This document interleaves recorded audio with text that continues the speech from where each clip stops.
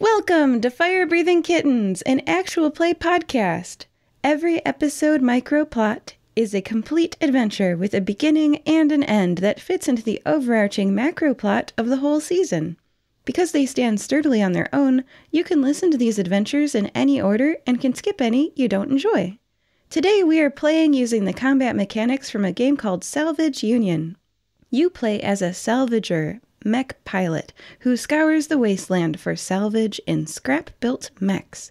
It's our first time playing, so we might make some mistakes. We'd like to say a special thank you to the game's creator, who sent us a promotional copy to play. Listeners, you can buy a copy of Salvage Union at leyline.press, that's Leyline.press, and play a game with your friends. Speaking of friends, today I am joined by Crud. Hello. Crud is a half-orc, human-orc hybrid. He stands around 7 foot tall. He just wears pretty much a loincloth with some baubles. He is not the smartest tool in the shed. He is impulsive, but he's lovable. Yeah, he is. And it's like a buddy cop movie today because we are joined by our second and last member, Demyan Belov. Hello. Demyan is a short stack, like 1 meter 60 something centimeter human with a shaved head, and he's currently wearing his pants with a lot of pockets for everything a mechanic would need, combat boots, a blue and white striped sailor vest, and a sturdy jacket. Nice! We've got an engineer and an impulsive half-orc on today's adventure. We are playing Salvage Union in a one-shot game today, so I will say this right up front, because this is a one-shot game, I, the GM, have decided I'm skipping the crafting downtime requirement during our session today. Crafting time requirements can apply in like a longer game, more than a one-shot game, but for this one-shot, we're just going to skip that time requirement for crafting so that we're able to see the crafting mechanic. Are there any questions about that house rule? Nope. All right, let's start the game. You both are on a train, sitting in seats next to one another. Guaso has quite the network of trains, and for a low price, you were able to take one way out of here. You were able to take one way out of here to Havas Sands. For anyone curious, this is near Mine X0347, which was in past adventures Minesweepers and To Coboldly Go. This region is dry and mountainous. Imagine the mountains of Arizona. Red rock, sparse dry bushes with brittle needles, cacti, brown earth in between spaced out sage bushes, unobstructed views all the way to the blue ridges on the horizon. That's the scenery you're both able to see out the window of the train as it slows down. The train is slowing down because you're almost at your stop. You remember the words on the flyer that brought you here today. The flyer was written by Nulasag, who had taken a prepaid job from someone named Zahra Q. It said, quote, Zahra is hiring adventurers to help her retrieve relics that are newly harvestable due to a series of earthquakes in the Havas Sands. Short-term job, retrieve the relics, give them to Zahra, and come home. Prepaid $4,000 each for 2 days estimated time. I'll read that again so you all can write down any details you want to remember. Zahra Q is hiring adventurers to help her retrieve relics that are newly harvestable due to a series of earthquakes in the Havas Sands. Short-term job, retrieve the relics, give them to Zahra, and come home. Prepaid $4,000 each for 2 days estimated time. Does anyone want any of that repeated? Nope. No. Is there like a description, though, of what the relics might look like? Or is it just a blanket relics? Blanket relics. Okay. I hope we can identify them. Or she's getting a sock. I found this rock for you. It's a very nice rock. The train comes to a stop. All right. You ready to find artifacts and rocks and socks? We'd better do it fast. It's so hot here. Well, you're wearing too much clothes. Take off some clothes. It's not clothes. It's just I'm used to way colder temperatures. You know where I'm from? It's never this hot. You'll get used to it. I hope so. I'd better get used to it quick. If I knew it, even the 4,000... Nah. Let's just do it quick. Alright, well, next time, shorts and t-shirt, and you'll be good. Shall we? Just let's go meet whoever hired us. They're back there. We're just here for artifacts. He pulls out the flyer. All right. See?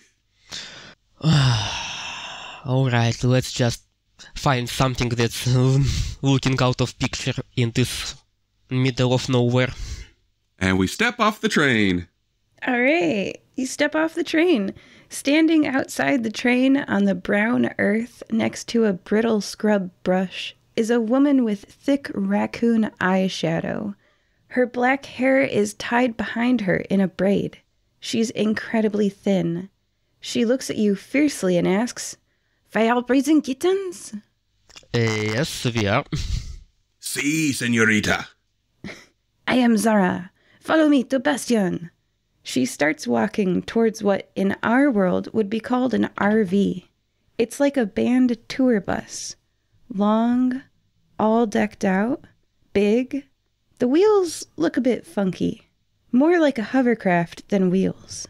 This is definitely an all-terrain RV. She pokes her head out and glares at you from the doorway. Allons-y, slowpokes. Does this qualify as an artifact? No, this qualifies as an engineering miracle. And Demyan just walks around the two looking at this closely with some sort of a professional eye to it. Okay. I'm gonna give Demyan there's no modifiers in this system, and there's no way for me to really reward you as a game master. But I want to say that she is more likely to listen to you, so I'll shift your difficulties down. So I'll make your 19 also a 20 for rolls with Zahra because she likes that you like her RV. So your critical range just expanded from 20 only to 19 and 20.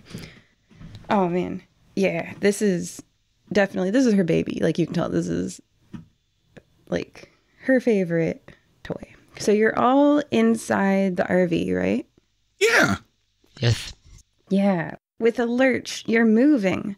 This is like Mary Poppins' bag or the TARDIS. It's bigger on the inside. And whoo boy, are there toys in here. The place you step inside more closely resembles the Batcave or an aircraft hangar than a recreational vehicle. You see mechs. Robot suits you can climb inside and pilot. Zahra gestures impatiently for you to do so. Everyone, please describe the pilot suit you don and the mech that best catches your eye that you climb into.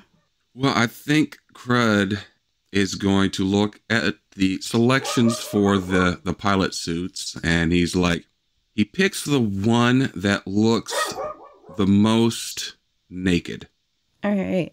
Your mech suit is green because you're green? Yes. Oh, absolutely. Everything he has is green. Skin color. Yep. And describe your mech. And if you want to give the listeners the name of the chassis, I think it's called.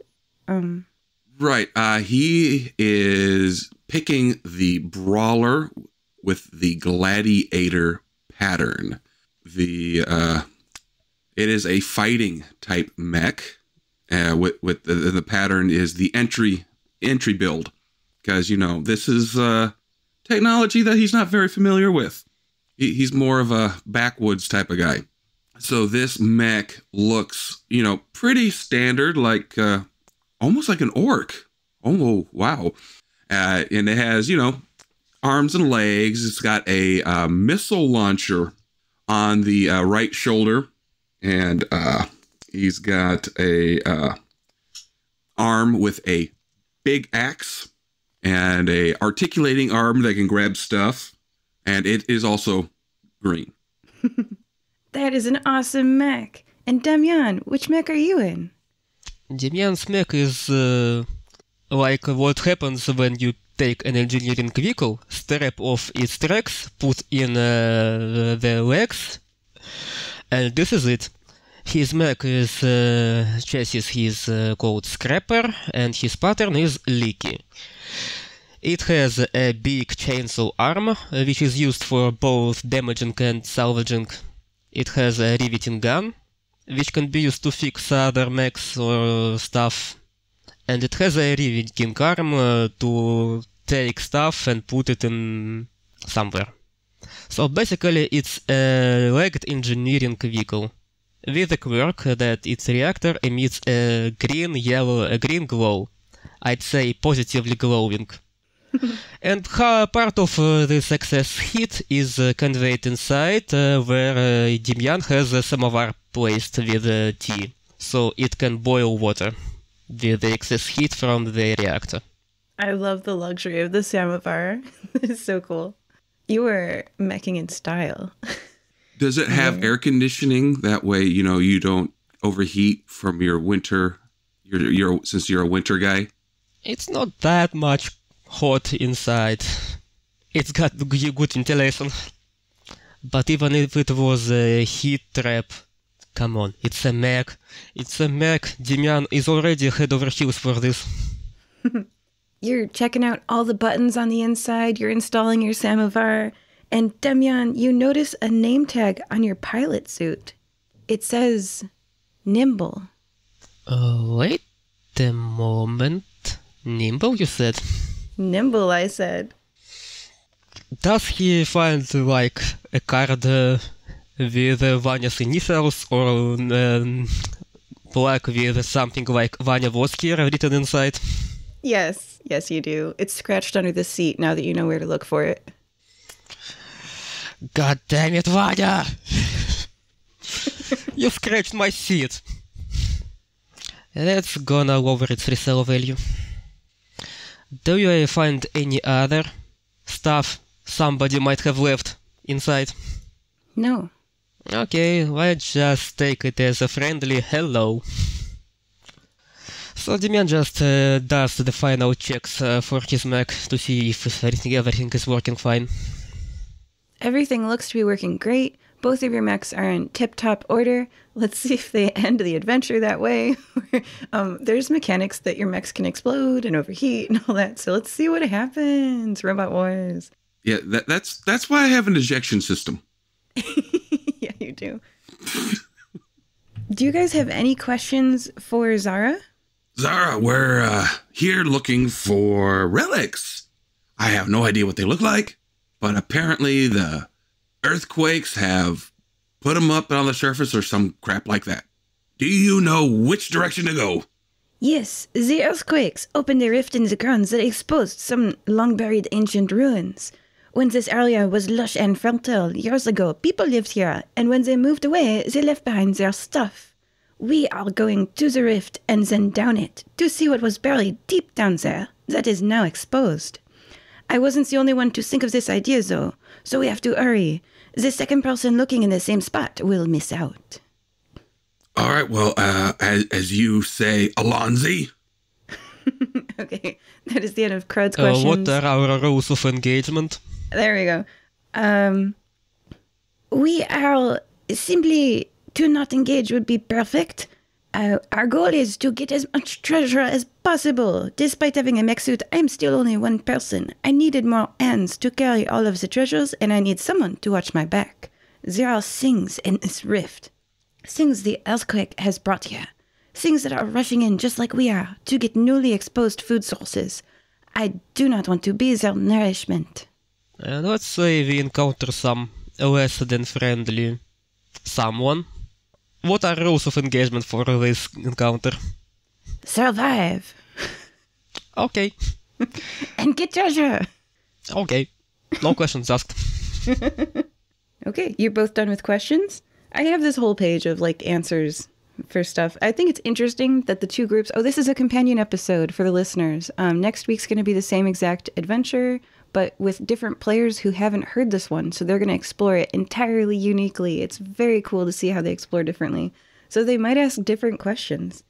All right, everyone, from pages 221 to 228 of the Salvage Union Rulebook describe a variety of bays in this crawler, which is named Bastion, and activities you can get up to. I don't want to go too fast and deprive you of your ability to do things here in these bays if you were wanting to. Was there anything you want to do in this crawler Bastion before we move on? Not really, I guess. We don't have much to do yet. Right. Yeah, we really don't have any scrap yet, so there's not much we can do. Right. So as the story progresses, this is where you will probably come back to. Okay. So we are going to get started. Bastion, the crawler you are all traveling in, the RV that is bigger on the inside, comes to a stop at the fault line. It clanks and whirs as it cools down, having arrived at the cliff's edge. Imagine standing at the edge of the Grand Canyon. The earth drops away into a deep chasm. Down, down, down. There's no way a human could climb down there easily at all. Good thing we got mechs. I don't want to test if it survives the fall, actually. That's okay, I'll do it. Demyan just checks if his rivet gun is working properly. But it doesn't seem that rivet gun would be enough to fix a mech after this kind of a fall. Well, let's roll to see what happens. There's what's called a core mechanic table, and it's on the summary list of all the tables. So, Crud, why don't you roll a d20 and we'll see how that climbing goes. 17, so that's pretty nifty. Success! You have achieved your goal without any compromises. Now in your mech suit, you are very maneuverable. The strong mech hands punch handholds into the rock as if it were fondant. Punch, step, punch, step. It's as easy as walking horizontally thanks to their superior strength. Question: do you go straight down to the dark recesses, left to a patch of red rock, or right to a patch of gray rock? Crud, I think, is going straight down. Straight down. Okay, so there is a thing called area salvage in this game, and I have numbers for all of these areas. So the things that I defined there: straight down, left to the patch of red rock, and right to the patch of gray rock. Those are areas, if that makes sense, for area salvaging. Yep. So straight down to the dark recesses. You go down, down, down. What's the status of Demyan at this point? I guess he just tracks and follows in the same holes he punched. Yeah. All right. You both are going down, down, down. The far wall of the crevice gets closer and closer. Soon the high walls block out the sunlight. It's dark down here in this narrow passage between the two land masses. Illumination from your mech's floodlights sweeps over rocks left and right as you create handholds. What do we see? Mostly darkness, except where your floodlights are shining. Well, I have dark vision, so I can see better. That's true. Are you looking at a screen, or are you looking out through, eye holes? Oh, eye holes, definitely. Okay. It's like a periscope. Yeah. It looks and go 360 degrees. Okay. Well, are your mech's floodlights even on, then? Oh, probably not. You can see in the dark. Okay. Demyan, are your floodlights on? Yes, I don't see in the dark. Okay, well then the following is for Demyan. Demyan, you're following along behind Crud. Demyan, your mech's floodlights illuminate in sweeps where you're turning the light. Left and right, up and down, shining on a gray rock there, an orange rock there. Demyan, as your floodlight illuminates a gray rock, part of the rock stays black. The floodlight passes on still moving before your mind can register what it saw. What? What? Check, double check. If they sweep the light back on the black. It's an orange rock this time. Wait, no, there it is. Wait, did that move? It's like a little puddle of complete blackness, very tiny. It could fit in your human pilot's palm. It's solid black like a ferrofluid, and as you look at it, it slowly and gently raises up, moving incredibly slowly. It looks like it's giving you a thumbs up. Demyan just pokes out of his cabin and gives a thumbs up to the puddle. It makes the hand gesture like this, like waving. Alright, do you want to talk? It makes this hand gesture. Well, For the audience, the hand gesture is, I don't know. okay then, have a nice... Demyan just looks around, day, I suppose, and just closes back the hatch. It makes more hand gestures at you. It makes this hand gesture at you. For the audience, the hand gesture is kind of like a wimp wave. It's like a cat's paw. Like, come here. Anyway, no, I shouldn't say words. Well, I was already moving somewhere in that direction, so might just as well come closer a little bit. Just one neck arm from it. Okay. Stand. It continues to wave at you. Nah, I'm not risking it. And Demyan just runs to catch up with Crud. Okay. All right. Yeah, Crud, there are shiny rocks down here, and Zahra joins you. She's in a mech too. She is in a cat mech. So, she points to, she rolls an area salvage roll, and she points to some, basically like pottery shards. And she says, "Hey, load up your mechs with 3 scrap each, please, and help me carry them back to the surface." Okay. Articulating arm. You both have 2 Tech 1 scrap. And that fills up 1 inventory spot. How much inventory do you have left? Well, there is 20 boxes on this character sheet, so 19. I don't think you get all of them when you start. I think that's the max level number. Isn't it the stat named cargo cap? Yeah. Mine is 6, so I guess I have 5 more cargo capacity. Oh, yeah, mine is 6, so I have 5 more. All right. So now you're carrying 2 Tech 1 scrap each. Shall we continue down? You're at the bottom. Shall we go up? Go to the left. Don't you want to explore here? Left? Maybe right? Let's first toss a coin. Right? Left? You go right, I go left. Oh, do you really want to... Who's gonna patch your mech when you do some stupid stuff? Nah, I'll just follow you. Whatever. Let's go left. Left! Zahra follows as you all go left to that patch of red rock. The rock is red here as you enter this cave. It's red and dripping.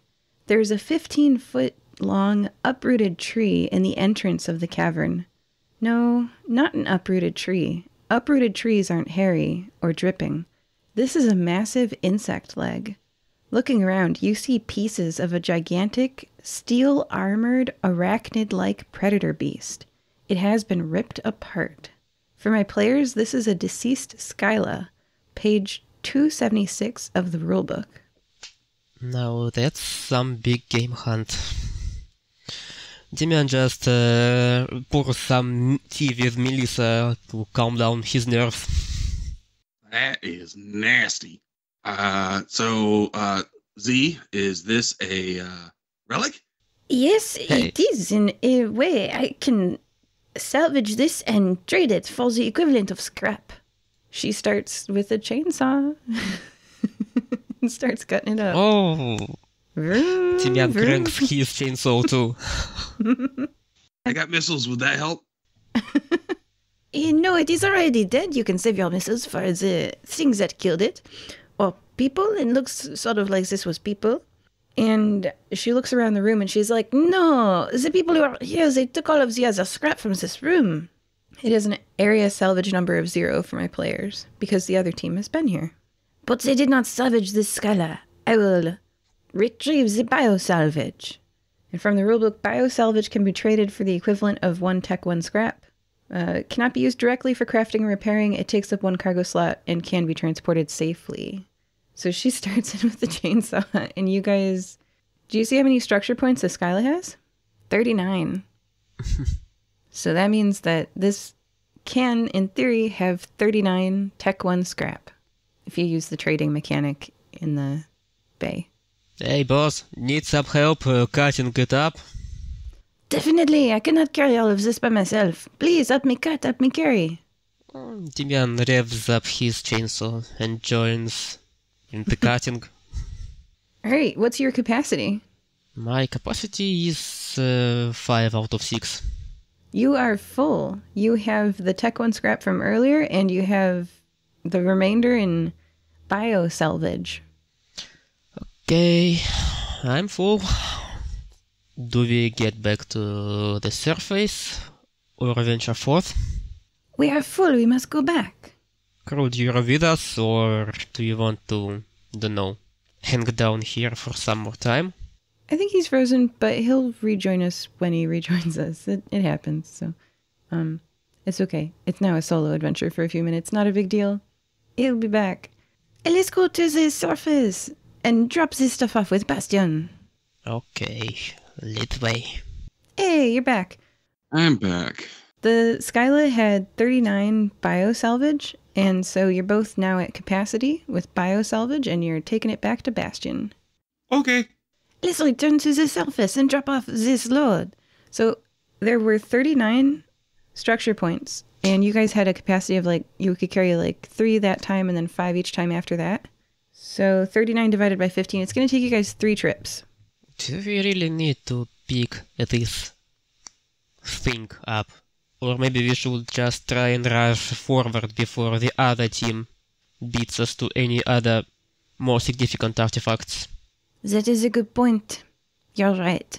And after the first load, so you guys can drop off your 5, you're talking about this at Bastion, and she says, I see your point. If there is another team here, then we will be missing out on all of the magical artifacts.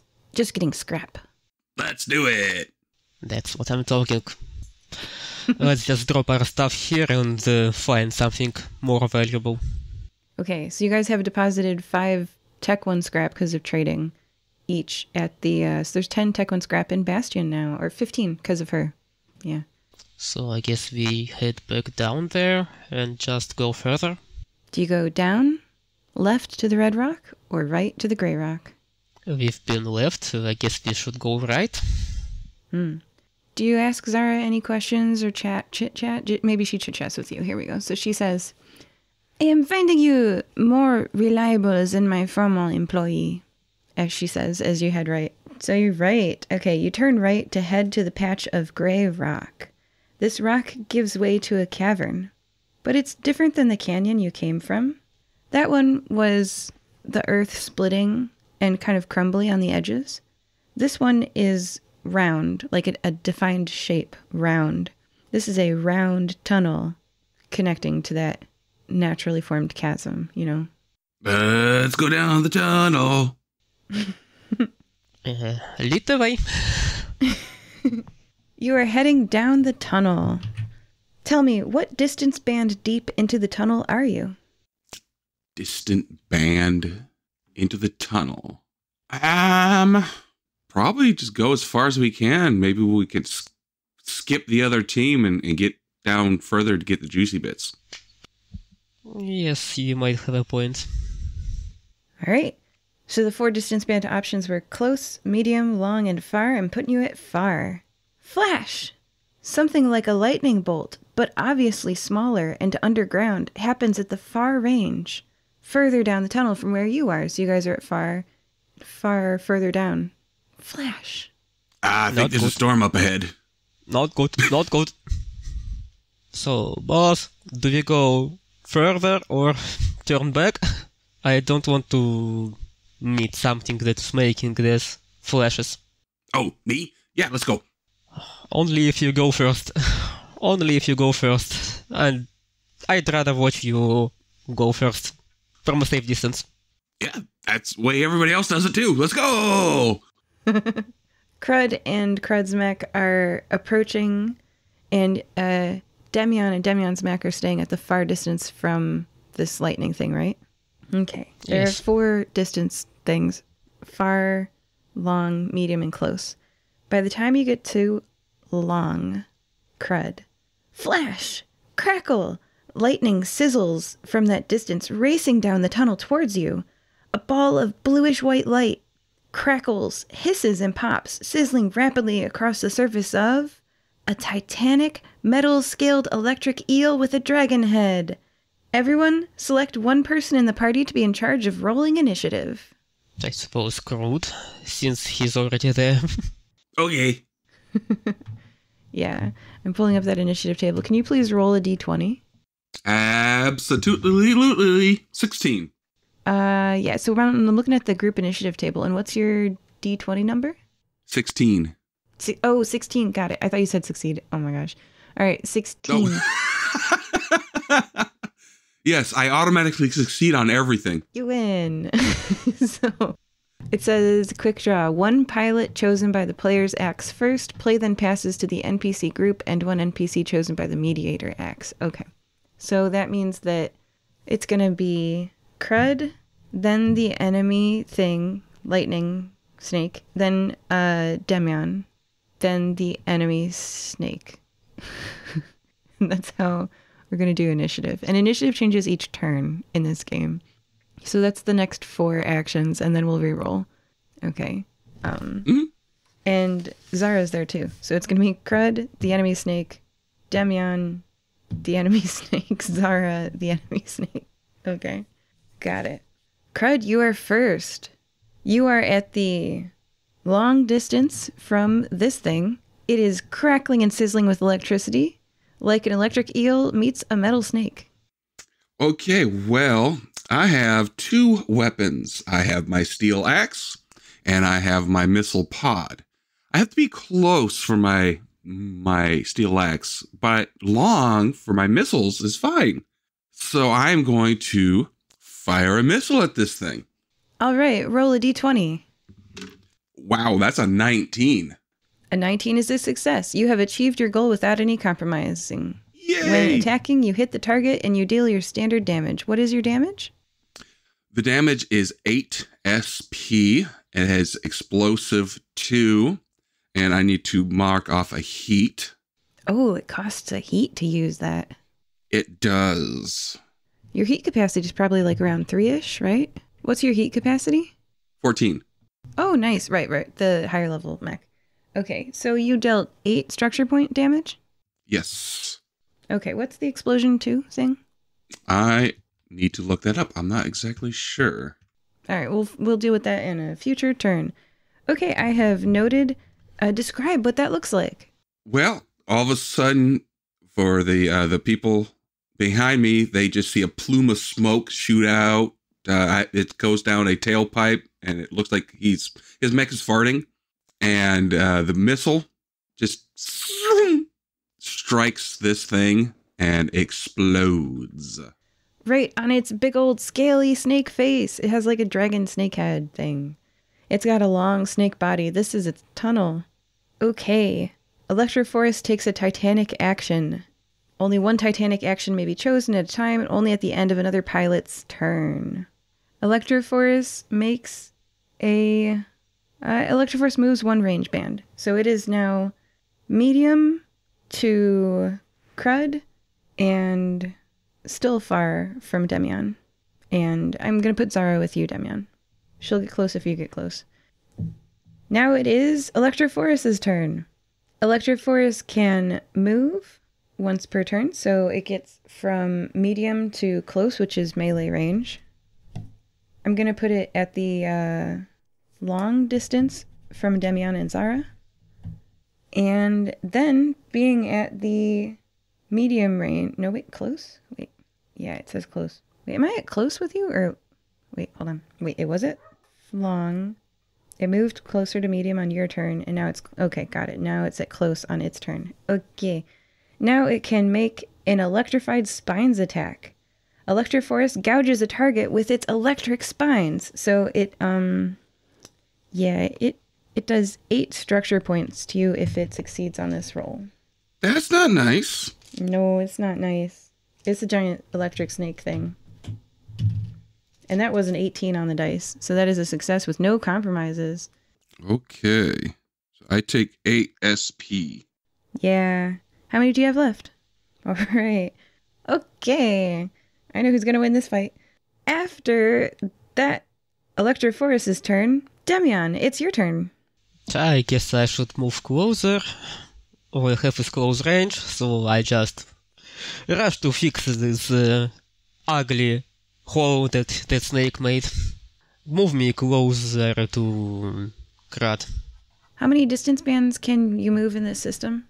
Okay, where do I look it up? Well, I've got the basic locomotion system installed, I guess. How far does it move me?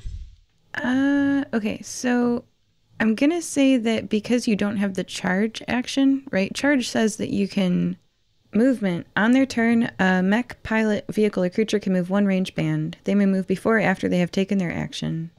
Okay, move me 1 range band closer to Crud. You were at long, so now you are at medium. Okay. So I can still do some action, right? Yes. So I'm gonna use the personal recreation device installed. So the next time I do a check, I might reroll the die. Nice. All right. Is that the end of your actions? Yes.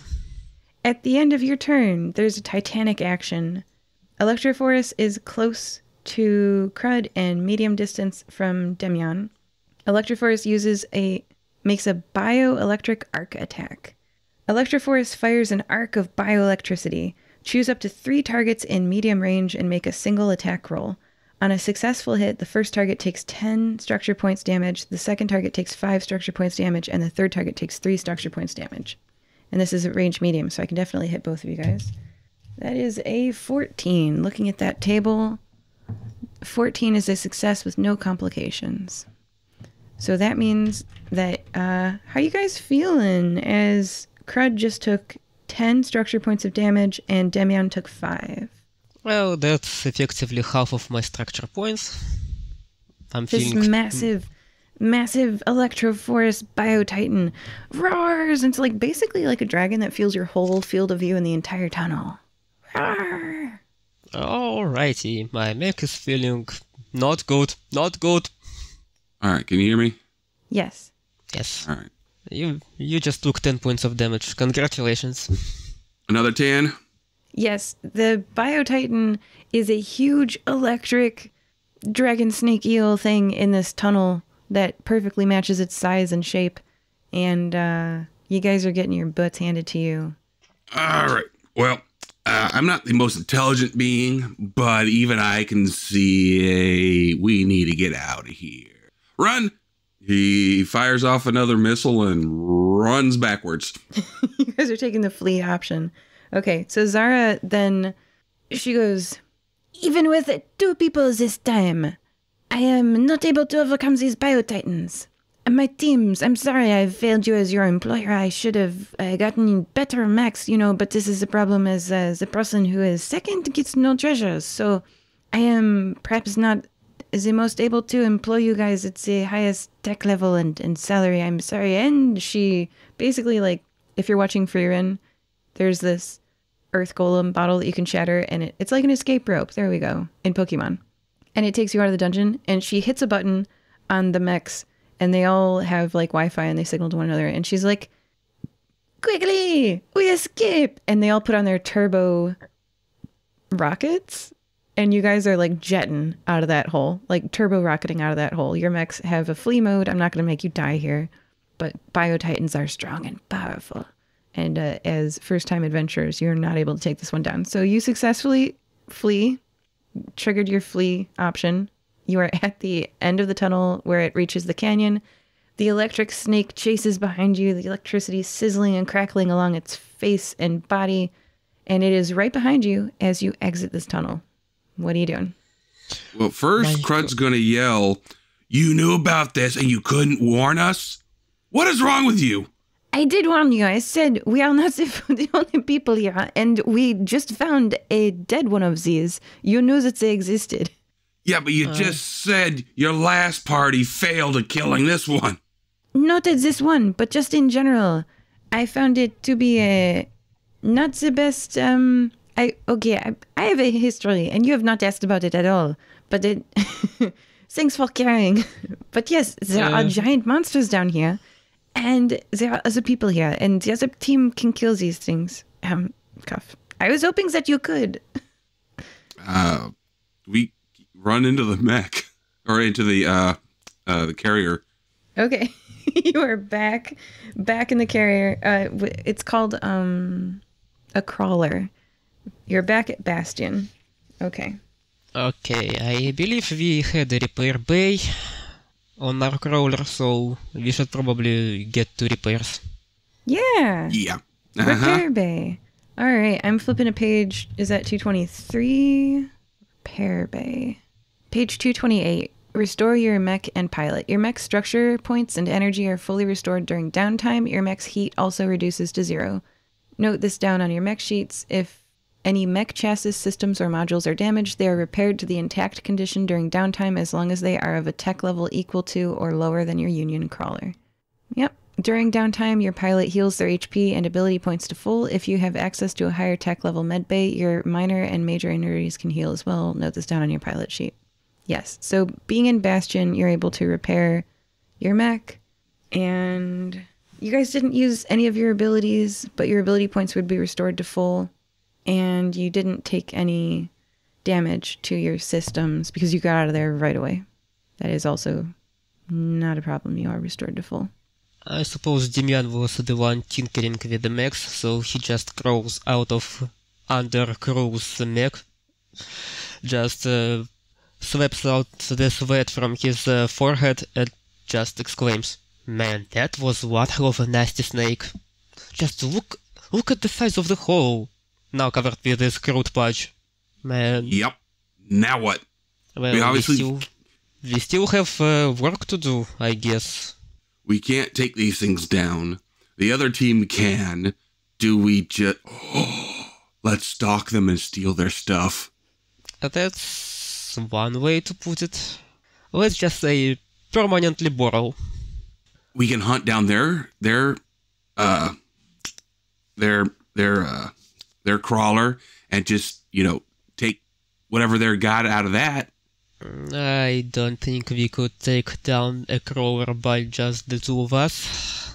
Well, if they're down in the thing, all they got is an NPC in there waiting for us. Maybe their NPC's down there with them too. It might be empty. We need to scout it out first, anyway. Okay. By the way, Demyan just turns to his employer. You mentioned all the way the previous team and its failures.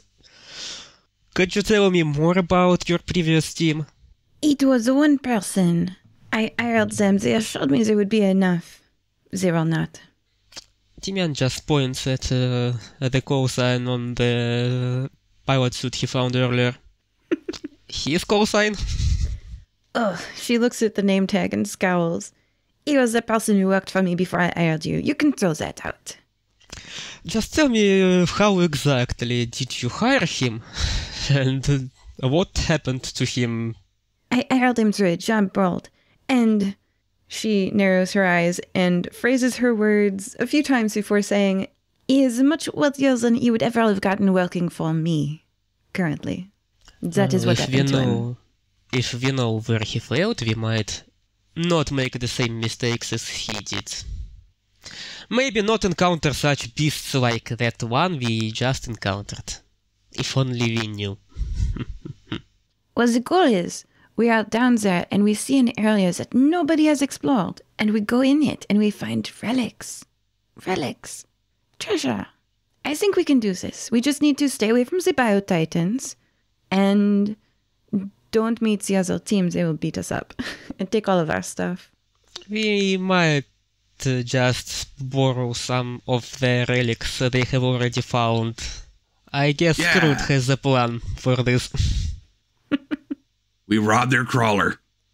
Let's say expropriate the expropriator. What he said. Oh, I am not sure they have a crawler. I made this one myself. Her name is Bastion. Do you like her? Demyan just looks at her with puppy eyes.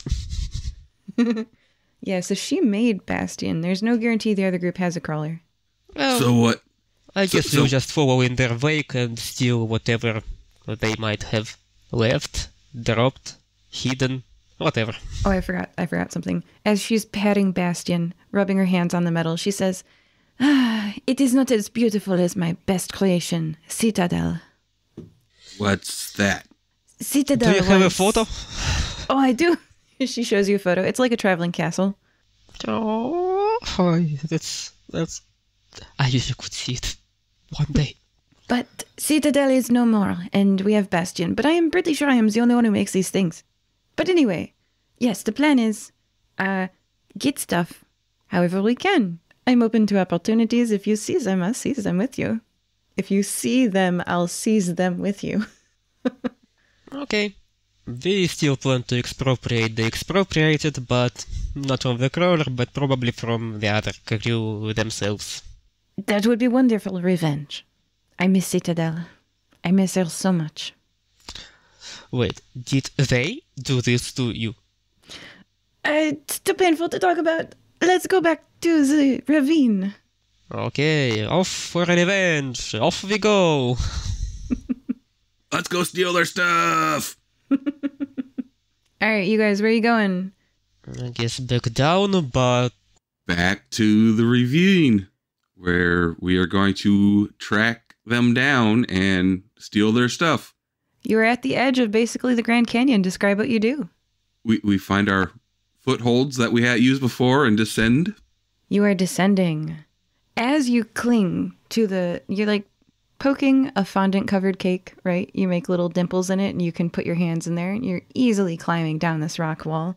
Far above you, you hear the distant sound of rock falling. It sounds like pitter-patters. Above us or below? Above you. I think there's somebody up there. wait, where? Up. As Demyan looks around, as Crud points up, there's a large jolt forward. Rocks are falling all around you.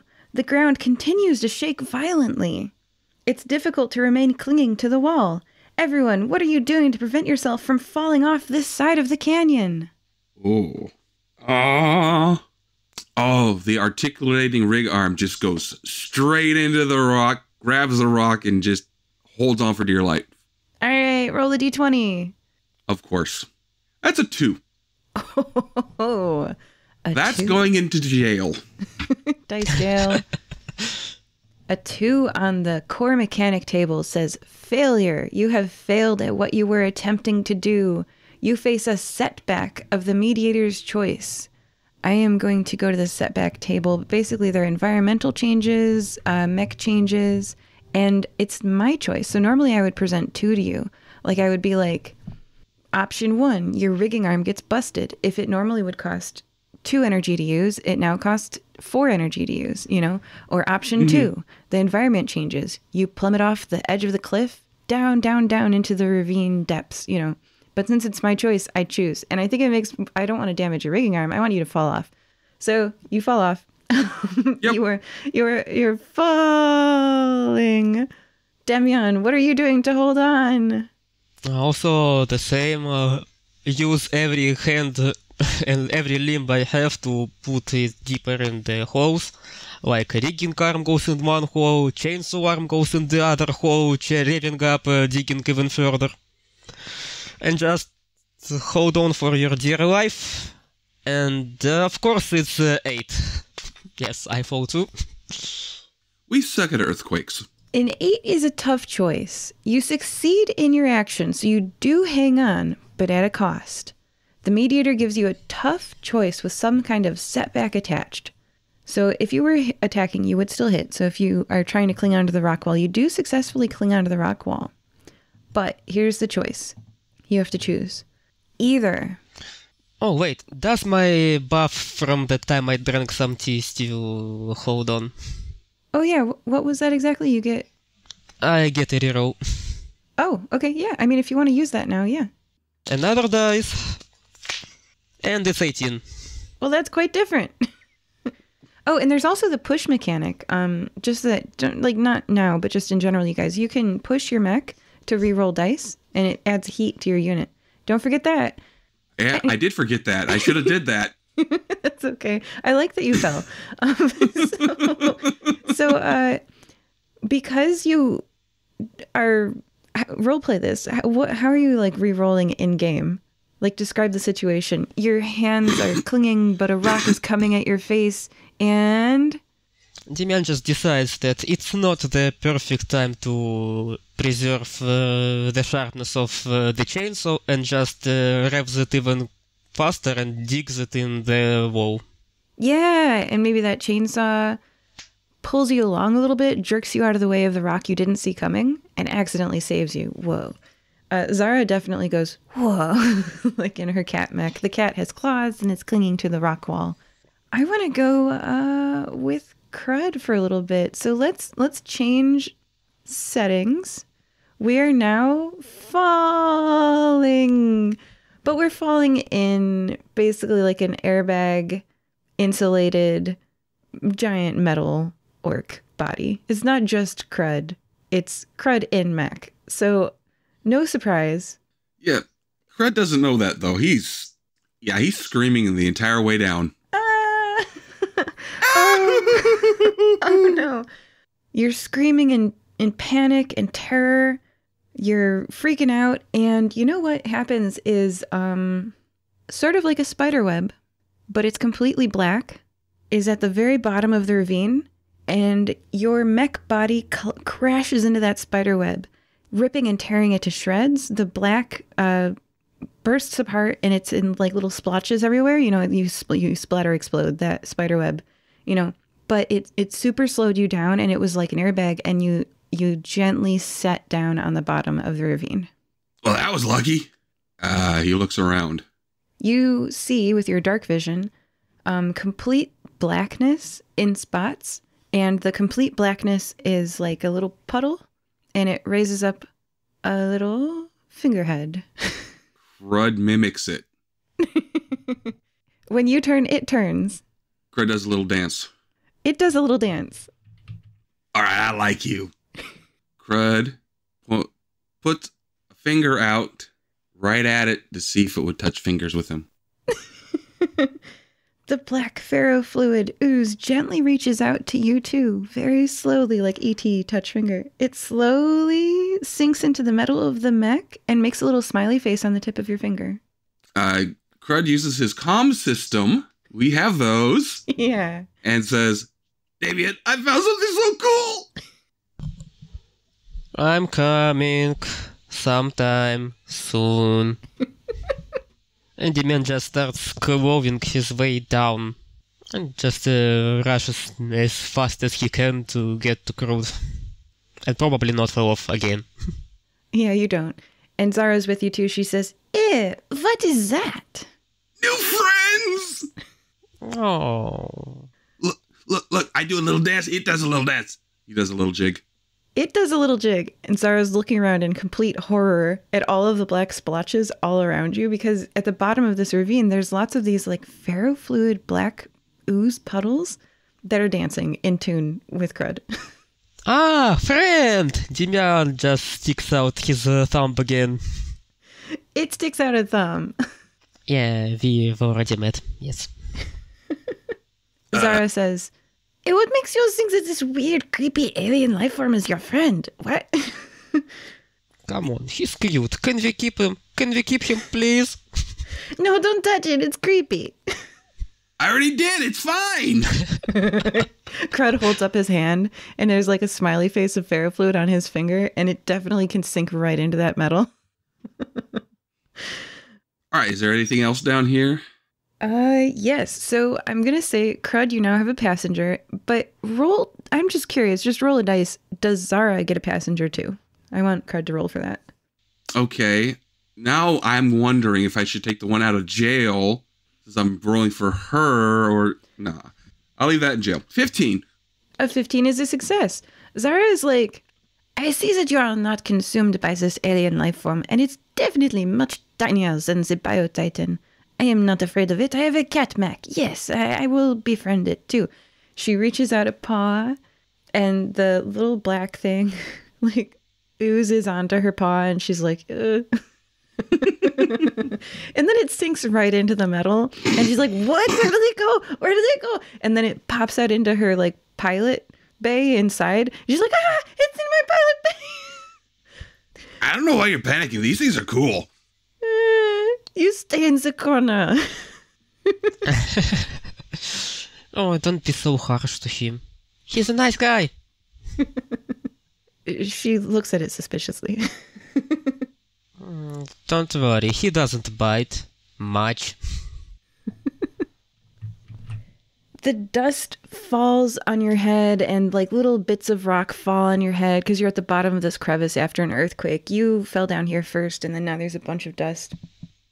And Zahra looks up and she points and she goes, look, was that there before? She's pointing across the way where before you was simply the wall of earth stratified into sedimental layers. That rock slide has happened, and now you see an opening, a dark hole in the earth. Nope, let's go. I'll just follow him. A new area! Maybe it is treasure! Maybe, but if we see a big mechanical-looking piece of ouchies, we leave. Agreed. Let's go! And with that, I'm going to take us on a break. Joining us for part 1 were Crud. I got a new friend! And Demyan. That friend is cute! We don't have a review today, or we would read it to you. And we would be... we don't really have any new reviews now, and we would be really grateful if you leave us a review on iTunes. And we'll read it on air. Yeah. Please leave us a review. All right. Bye. Bye! See you! Today's mid-episode shout-out is, quote, heartfelt appreciation to my partner Diego for your support through the birth of our little Rylena. You complete me in every way. End quote. Aw, that's a nice one. Thank you for supporting our podcast by buying a shout-out. Everyone, you can arrange for us to read your shout-out at firebreathingkittenspodcast.com. We also have paperback, hardcover, and audiobook adaptations of our adventures on Amazon and Audible. Or, if you'd like, think of someone you know who might enjoy Fire Breathing Kittens and tell them about our podcast. That would really help us. Thank you. Welcome back to Fire Breathing Kittens. For this episode, a Salvage Union actual play podcast. Everybody, can you roll a d20? Right smack in the middle, 10. 10. Okay, roll it again. 19. 3. A 19 is high. Can you please tell us what happened in the first half? But I succeeded and he failed. Yeah, you get to do it. Okay, well, in the first half, we introduced ourselves. Then we described our mechs. And we got a description of the crawler. And we're on a job to salvage relics from the desert that just had a, when the earth moved, earthquake, that's the words I'm looking for, because apparently words are hard today. So we went out there, met Zahra, the explorer, and got on her little pride of joy called Bastion, and she took us over to this little crack in the earth, this ravine that was kind of described as Grand Canyon-esque. And we went down there. We went all the way down, explored a little, got a little bit of scrap, not much. Then we went to the left. There was a dead bug thing. And so harvesting it. Okay, you know what, guys? There's other people down here. We need to keep moving. So stopped the harvesting there. Went down another one. Found a lightning eel. Got our butts handed to us. We ran out of there really, really fast. Got repaired. Went back down. Crud fell. Demyan didn't. He was like, ah ha ha ha ha. But Crud made a new friend. Little slime things. Little happy face on his finger now. And there was another earthquake. That's why Crud fell. And now there's a new portion at the very bottom where we are about to explore. I think that's pretty much it. Yep, that's it. Good job. Yay, me! The dust clears. Zahra points up. Across the way, where before you was simply the wall of earth, stratified into sedimental layers, a rock slide has happened, and now you see an opening, a dark hole in the earth. Let's go! Let's go!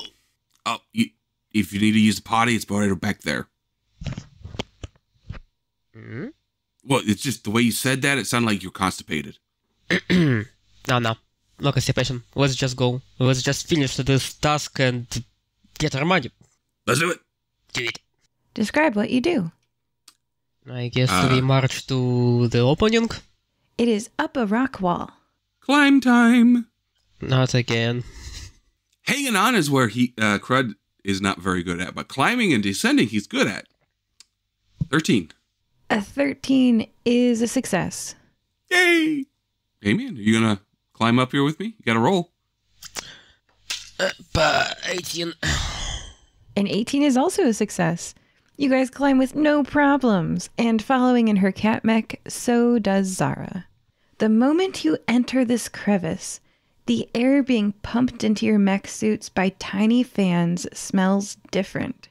This dry, stagnant air hits your face, propelled by fans, and you can smell in the air how long this area has been undisturbed. A very long time. This is a long, rectangular room. Colorful, embedded geometric designs decorate the walls. 2 thrones sit on a dais in the middle of the room. Zahra raises a fist in the air, triumphant, her cat mech doing like a high five. Yes, an undisturbed ancient ruin! Her cat mech leaps and bounds, cat running towards the throne. I say we hang back here and see if she trips something. Nah. Just let's explore it as quickly as we can. And Demyan just goes to the other side of the tomb. Demyan goes to the other side of the tomb. Crud is hanging back. Crud, your black ferrofluid puddle raises a round blob up out of the puddle and directs it left and right to the ceiling and the throne. Hey, puddle friend, I'm going to call you Gooey. So, Gooey, are you saying go to the throne? Or are you saying if somebody sits on the throne, the ceiling's going to fall in? Thumbs up for yes, thumbs down for no. It wibble wobbles. You're not sure. That seemed like a shrug. Okay. I'm going to the throne. Demyan is heading across the room. Demyan, there is a treasure chest, like a storage dressers, right? But for old-timies, they just store their stuff in here. But for us, it's a treasure chest. Let's just check if it looks suspiciously trapped. Make a roll. That's an 18 again. What a good dice. With an 18, you inspect it, and you see you can look between the drawer and the catch, and there's just space between there. There's no, like, hidden dart. Nothing's gonna... Oh, and you're in a mech suit, too. So you're not too worried. You feel confident that you're able to get this open. Okay. Using my extendable arm, just pull the drawer. As you open it, gold light reflects off of your face like in a movie. This is full of gold, jewels, magical amulets, relics, scrolls, and all sorts of goodies. You start thinking about how much you can carry, and then for Crud, who is heading near the throne. Yeah. Crud. Yes. I'm excited. Come on. Zahra points to a scepter leaning across one of the thrones, a tall gold stick with a ball jewel at the top. That is very obviously cursed. Don't touch it. We don't have time. The earthquake, it will have been sensed. Others are on their way. So that's cursed. Can I put a rag around it and touch it? Or we can remove the curse later, right? As long as we don't actually physically touch it. It's your life. I'm not going near that thing. And Zahra heads over to sort of like Demyan, one of the boxes full of gold and relics and scrolls with magic. Hey, Gooey, is that scepter good to go to touch? Thumbs up for yes, thumbs down for no. Gooey's like unsing, like boons, boons, boons, boons, and just like doing a little dance. It's just a happy little Gooey. Gooey's like, I have no idea what's going on. Okay. Well, obviously, Gooey is not a source of information. Let me see what I might have. I want the scepter. I don't want to be cursed. Demyan, let's talk about your cargo capacity. It's 6. Yeah? And now it's empty since we dropped our stuff back at the crawler, so 6 capacity. All right. What do you describe the treasure that you're filling in your inventory? Before stuffing the mechs capacity, Demyan just walks outside and fills up coins in all of his pockets in the pants. And since he has a lot of them, that's a lot of valuable and not so stuff in his pockets. And only after that he returns back to mech and just grabs the whole drawer and pours all the stuff inside his trunk. Nice. Zahra looks incredibly happy. She's packing her cat mech full of gold and there's a diamond necklace and a crown and yeah. And when the capacity is reached, up to the brim, Demyan walks out of the mech, climbs on the top of it, and uses his leg to stomp it to press it more compactly. So a few more coins could be thrown inside. And only after that he finds that it can't go any further and it's really full to the brim, to the brimest. He just returns inside his mech and pours another cup of tea. The luxury of having tea. Nice. And he holds the cup with his pinky pointing out like some kind of royalty and his legs on the dashboard. Nice. Well, Crud has realized that he doesn't actually have to touch it, just the mech. So if the mech gets cursed, so what? It's not his anyway. So he uses the articulated arm and grabs the scepter. Oh yeah, the articulated arm is specially designed to pick up human-sized things, right? Yep. Without that, you couldn't have picked it up with your mech. Okay. Yeah. You have the scepter. Does anything happen? Nothing happened. Oh, he puts it in the cargo bay. It's in the cargo bay. And then he goes and joins the other two, just fills up the rest of the cargo with jewels and relics and stuff. You are maximally capacitated of jewels and relics and stuff. Zahra's like, excellent. Now that we have this, quickly, we will return to Bastion before anybody else gets here. Yeah, it's never that easy, but let's try anyway. Let's move fast as we can. Okay, and do you guys want to area salvage? Sure. I know I saw a chart for that. Aren't we already full to the capacity? Let's see. Salvaging area salvage table and mech salvage table. So you want us to roll on the salvaging table? Yes, it's on page 245, and it's also on that summary table list. On 341, yep. All right, so that's going to be a 17. It's winning. You find 3 scrap of the tech level of the area. Which is level 6. So 3 level 6 scraps.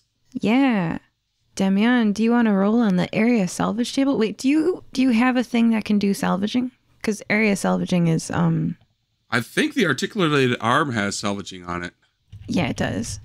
Demyan, do you have the ability to salvage? Area salvage requires the salvaging trait. You salvage an area for scrap. This could be an abandoned factory, a ruined settlement, or a crumbling research facility. The mediator will tell you if an area can be area salvaged or not.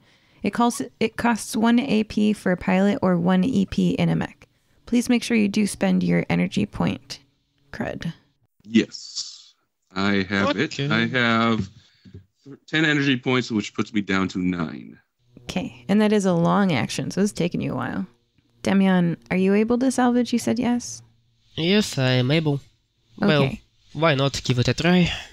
I doubt... 6. Nothing. 2 scrap. You find 2 scrap. Tech level 6. Yeah. It says not bad. You got the not bad roll. Congratulations, that was not bad. Okay. I thought it was low before I looked into the table. Okay. Still better than nothing. And now that we are full, we should probably hurry up to the surface. Alonze, as our friend says. You guys make it to Bastion. You climb up that cliff wall and you look and your RV is still there.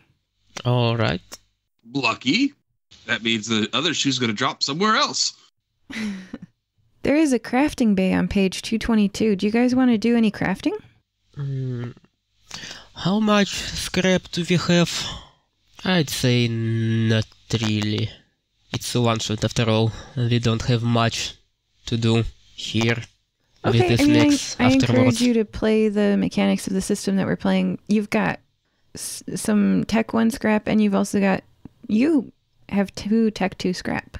So is there any, like, Tech 6 modular system that you had an eye on? I didn't look this high. I thought we were just Tech 1 or 2. All right, well, give it a look, and I'll read that crafting mechanic for the listeners in the meantime. Crafting bay. A crafting bay allows you to craft any mech chassis, system, or module of the tech level of your Union Crawler, which is a level 6 Union Crawler or lower. For example, if you have a Tech 2 Union... Oh, and you can use your Tech 6 to craft any level. So if there's something you had your eye on that was Tech 1, 2, 3, 4, or 5, your Tech 6 scrap can be used for that. To craft a mech chassis, system, or module, you must spend an amount of scrap equal to its salvage value. This scrap must be of a tech level equal to or higher than the tech level of the mech chassis, system, or module. For example, to craft a Tech 2 blue mining laser system, which has a scrap value of 5, or a salvage value of 5, you would spend 5 Tech 2 scrap. So scrap is sort of like the coins that you're spending, and salvage value is like the purchasing cost. Welcome back, Crud. We are doing crafting. You guys have 3 for Crud and 2 for Demyan Tech 6 scrap, which can be spent for any level of tech. So if you had like a Tech 2 module you had your eye on, you can afford it. And you also had that 5 or 6 Tech 1 scrap. Right. Well, I still think the other shoe is going to drop real bad. So I have 5 or 6 Tech 1. And how many Tech 2? You have 5 Tech 1 and Crud has 3 Tech 6 scrap. Remember, you just salvaged it from that area salvage? Right. Okay. Yeah, I was just going to do a machine gun, but since I got Tech 6... I'm thinking about automatic machine gun turret, which is on tech level 4 and costs 2 scraps. You can go with green laser automatic turret if you have 3 scraps of tech 6. I like... It's 178. Nice. Page 178. Automated weapon turret. Yeah, go ahead and read that. This system allows you to mount an AI-controlled automated weapon turret onto your mech. The turret understands and follows basic commands you give it, such as attacking a target or defending an area. The turret acts independently of you in the turn order and may attack once per turn. This does not take up your turn action, and the turret may not push, so they don't get advantage, unfortunately.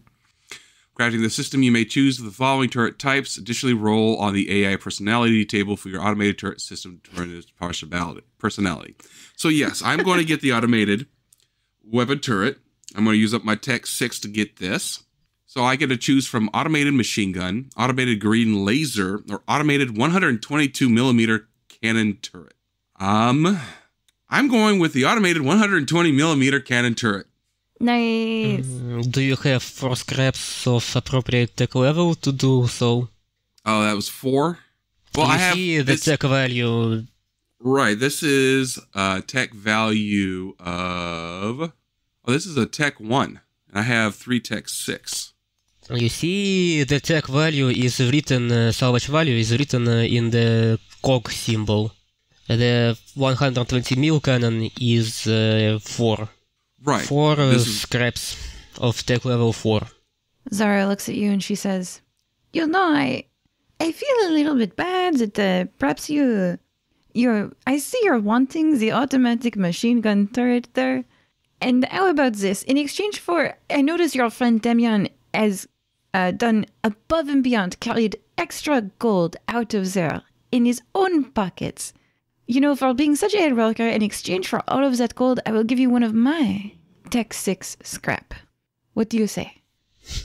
Demyan just looks at her with puppy eyes. To each. I could also use 1 Tech 6 scrap. Okay, I will give you, it's a good bargain you have. I can't use this scrap, really. In exchange for your gold, yes, I will give you 2 Texic scrap each. That's all I have, though. But it will take all of your gold. Demyan just pops out all of gold from his pockets, probably with some wires that got caught inside between the gold coins, probably with some duct tape. Well, just the contents of his pockets. Nice. And describe what you build.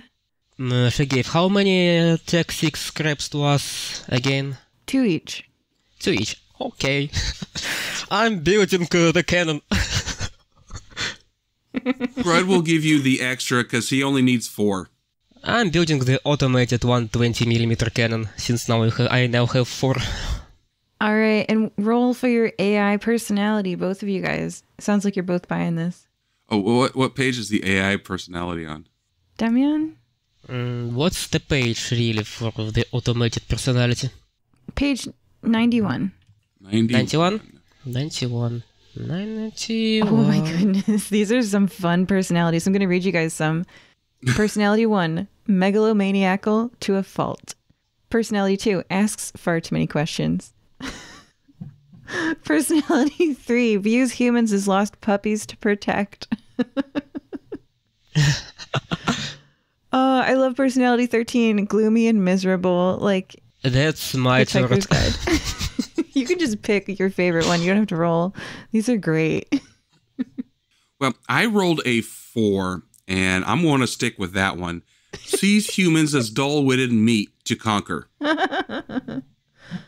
Oh my gosh. And mine is going to be gloomy and miserable since I rolled 13. Okay. All right. Now you have AI directed turrets. And how much structure points does this do per turn? I'm just curious. And does it have like hit points does it have its own structure points, or is it's part of your mech? So it doesn't. It does not have structure points. Right. Okay. So your mech's structure points are all that you've got. Okay. It does have explosion 1, which means that's the splash damage. Anybody around it in close proximity gets 1 point of damage. And also has ballistic. And I'm looking that up now. That's just 18. a weapon that flies through the air. Okay, I'm looking at the automated weapon turret on page 178. Yeah, it does. Okay, it does 2 structure points. Or it does? 6. Are you going with the cannon turret? The cannon turret. 6 structure points. Okay. Interesting. No, that's the damage. Yeah. 6 structure points. Yeah, it does 6. It's like health hit points, but to structure points of damage. Yeah. Yep. Nice. Okay, so you guys have definitely leveled up your weapons for sure. Revenge. Okay, let's go kill the eel. Round 2, here we go. Now that we got these guns, let's go kill that stupid eel. Demyan just hugs his turret. Oh, it's so great. It's so nice. I like it. I already like it. What did you say? Let's go use these guns on that eel. Shouldn't we ask our consent from them? I mean, the AI? They must have some sort of consciousness. But yeah, let's go. Let's go. Oh, your AI is gloomy, right? So your AI is like, might as well. Death is coming anyway. And then your AI sees people as meat to exploit and is like, yes, direct me to the thing that will kill you. Let's go. Our death will be glorious. Okay. All right, describe where you're going. Oh, we know exactly where it is, so we're just going to retrace our steps down to that thing. Tunnel with an electric eel. Okay, so you walk to the edge of the Grand Canyon. You use the handholds that you poked before in the rock. You turn right to the gray rock. You turn right, and this rock gives way to a cavern. It's different than the canyon you came from. It's round. This is a round tunnel, shaped like a snake or a worm. What distance band deep in the tunnel are you? Long.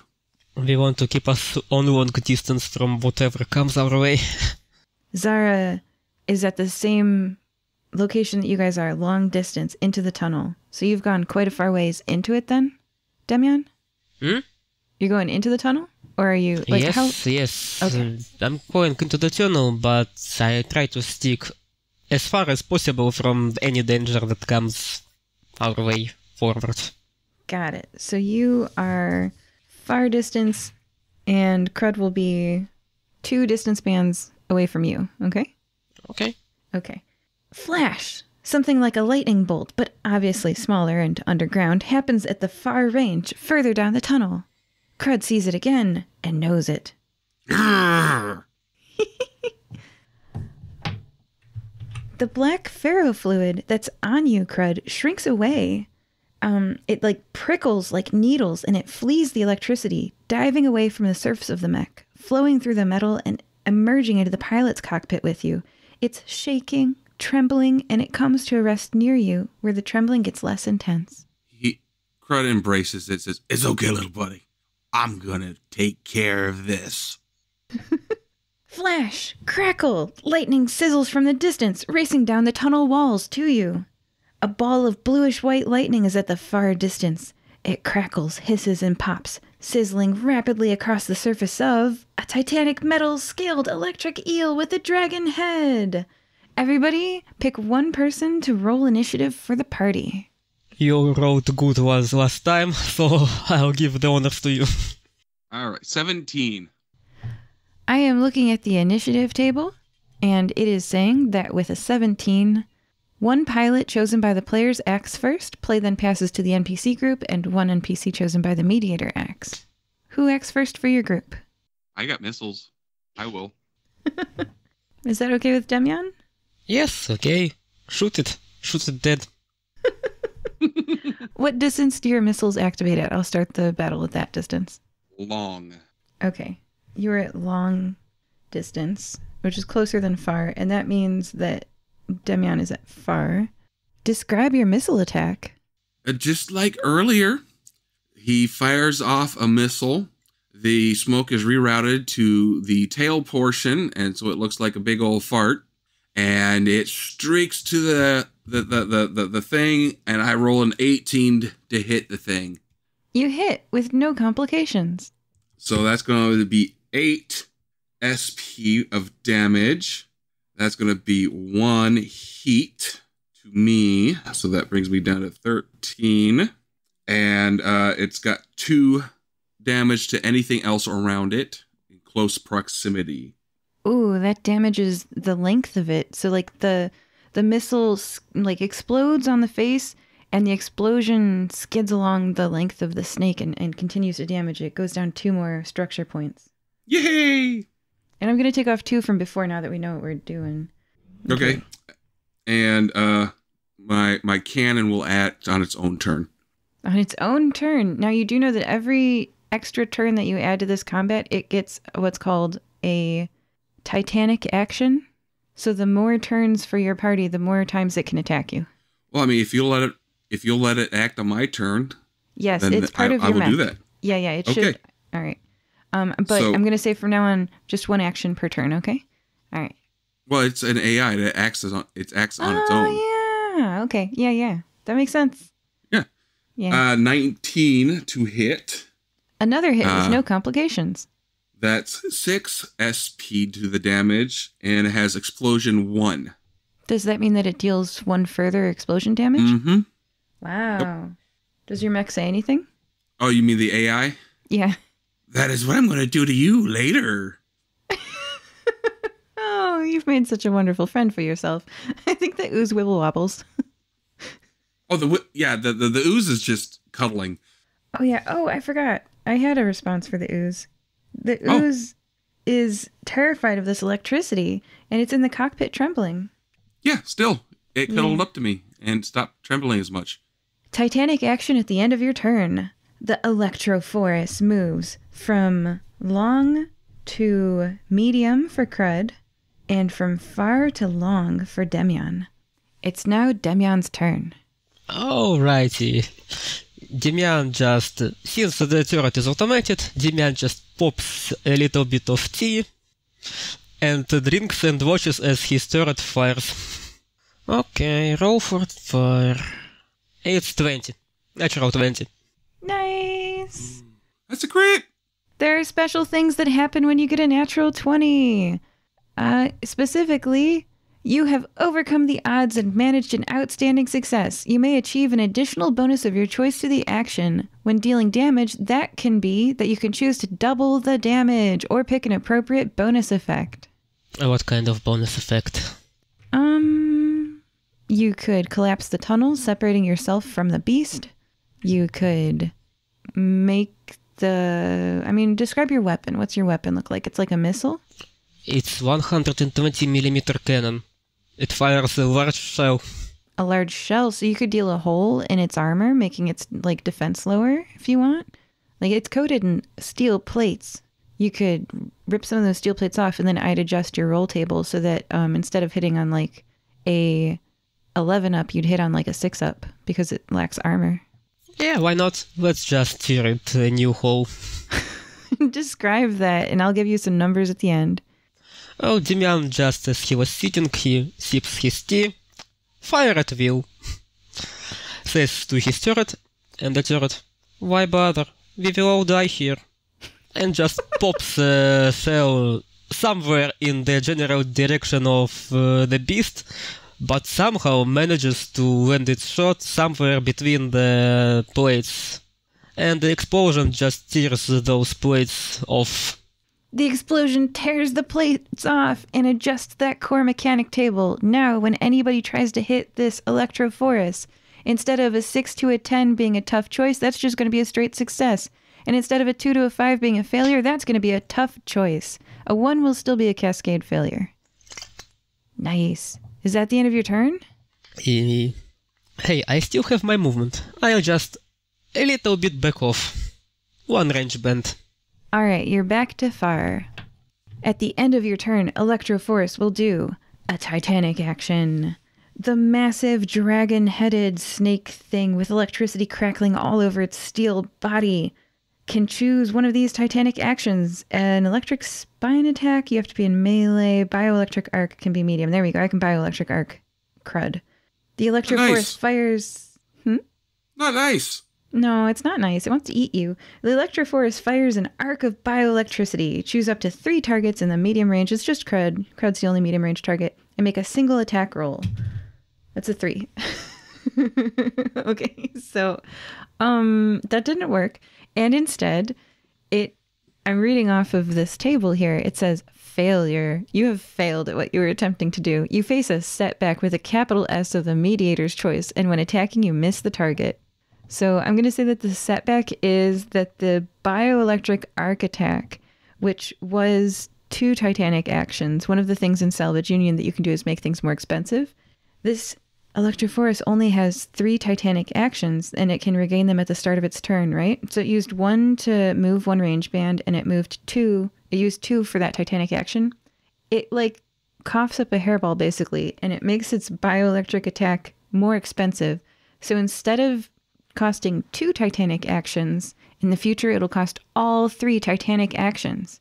And that's a very Salvage Union setback sort of thing to do. So now it's out of Titanic actions, by the way. And that's good. And it is Zahra's turn. Zahra has a cat mech. And her cat mech, I'm picturing Voltron. I'm picturing Voltron with this robotic giant cats that you climb inside.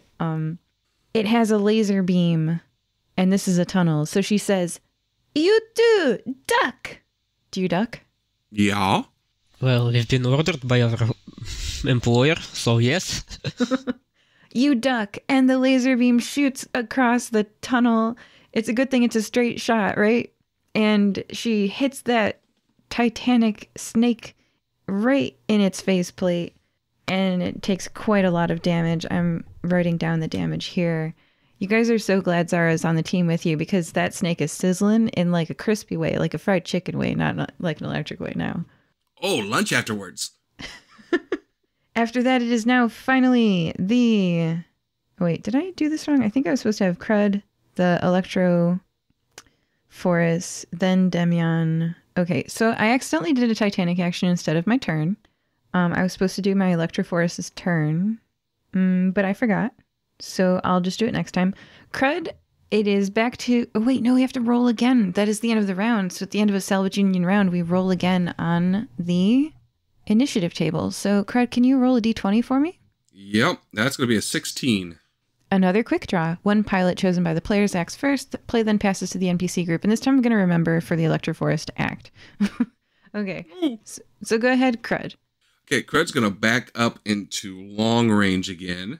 And he's going to just do the exact same thing. Missile and let his AI pretend that he's the AI's firing at Crud. All right, go ahead and roll. That's going to be a 13. For the missile? Oh, for the missile, yes. Ooh, now that... No, that's a success. Okay. All right. So with the explosive damage, that's going to be 10. And I got to mark off another heat. Yep. Describe what it looks like. Well, just as we've seen previously, it looks like Describe how the Electroforest is doing. It's not doing well. Describe that. Oh, it's starting to have pieces fall off of it, and it's already smelling like fried chicken in here. So maybe a little bit more of a fried chicken smell. All right. Oh man. And then the AI takes its shot. That's going to be a 12. Also misses. I'm sorry, also hits. Huh. No, that's because our friend made it easier to hit it, right? Or else that would have missed. 11 to 19 is a success. Yeah, so it's just okay. Yeah. So that's going to be 7 more damage. 7 more damage. You guys might actually not die here. Yeah. And the AI cackles. That's what I'm going to do to you, Crud. Oh my gosh. Okay. And then it's the Titanic action time and then Electroforest's turn. Okay, Titanic action. So I'm going to say that it reset for the round. It says Titanic actions reset at the start of their turn, actually. So nope, not for the round, at the start of its turn. So it has no Titanic action, it just has its turn. Its turn is that it moves up to you. So it's, instead of being long, it's medium. And then at the medium range, it can do its bioelectric arc for its turn. It's going to choose up to 3 targets. And since it's only in range of Crud, that is just going to be you. And it's going to fire at you. Oh, that is a successful hit with no consequences. You take 10 structure points of damage. And your second target is going to be your turret. If it can act, it can take damage.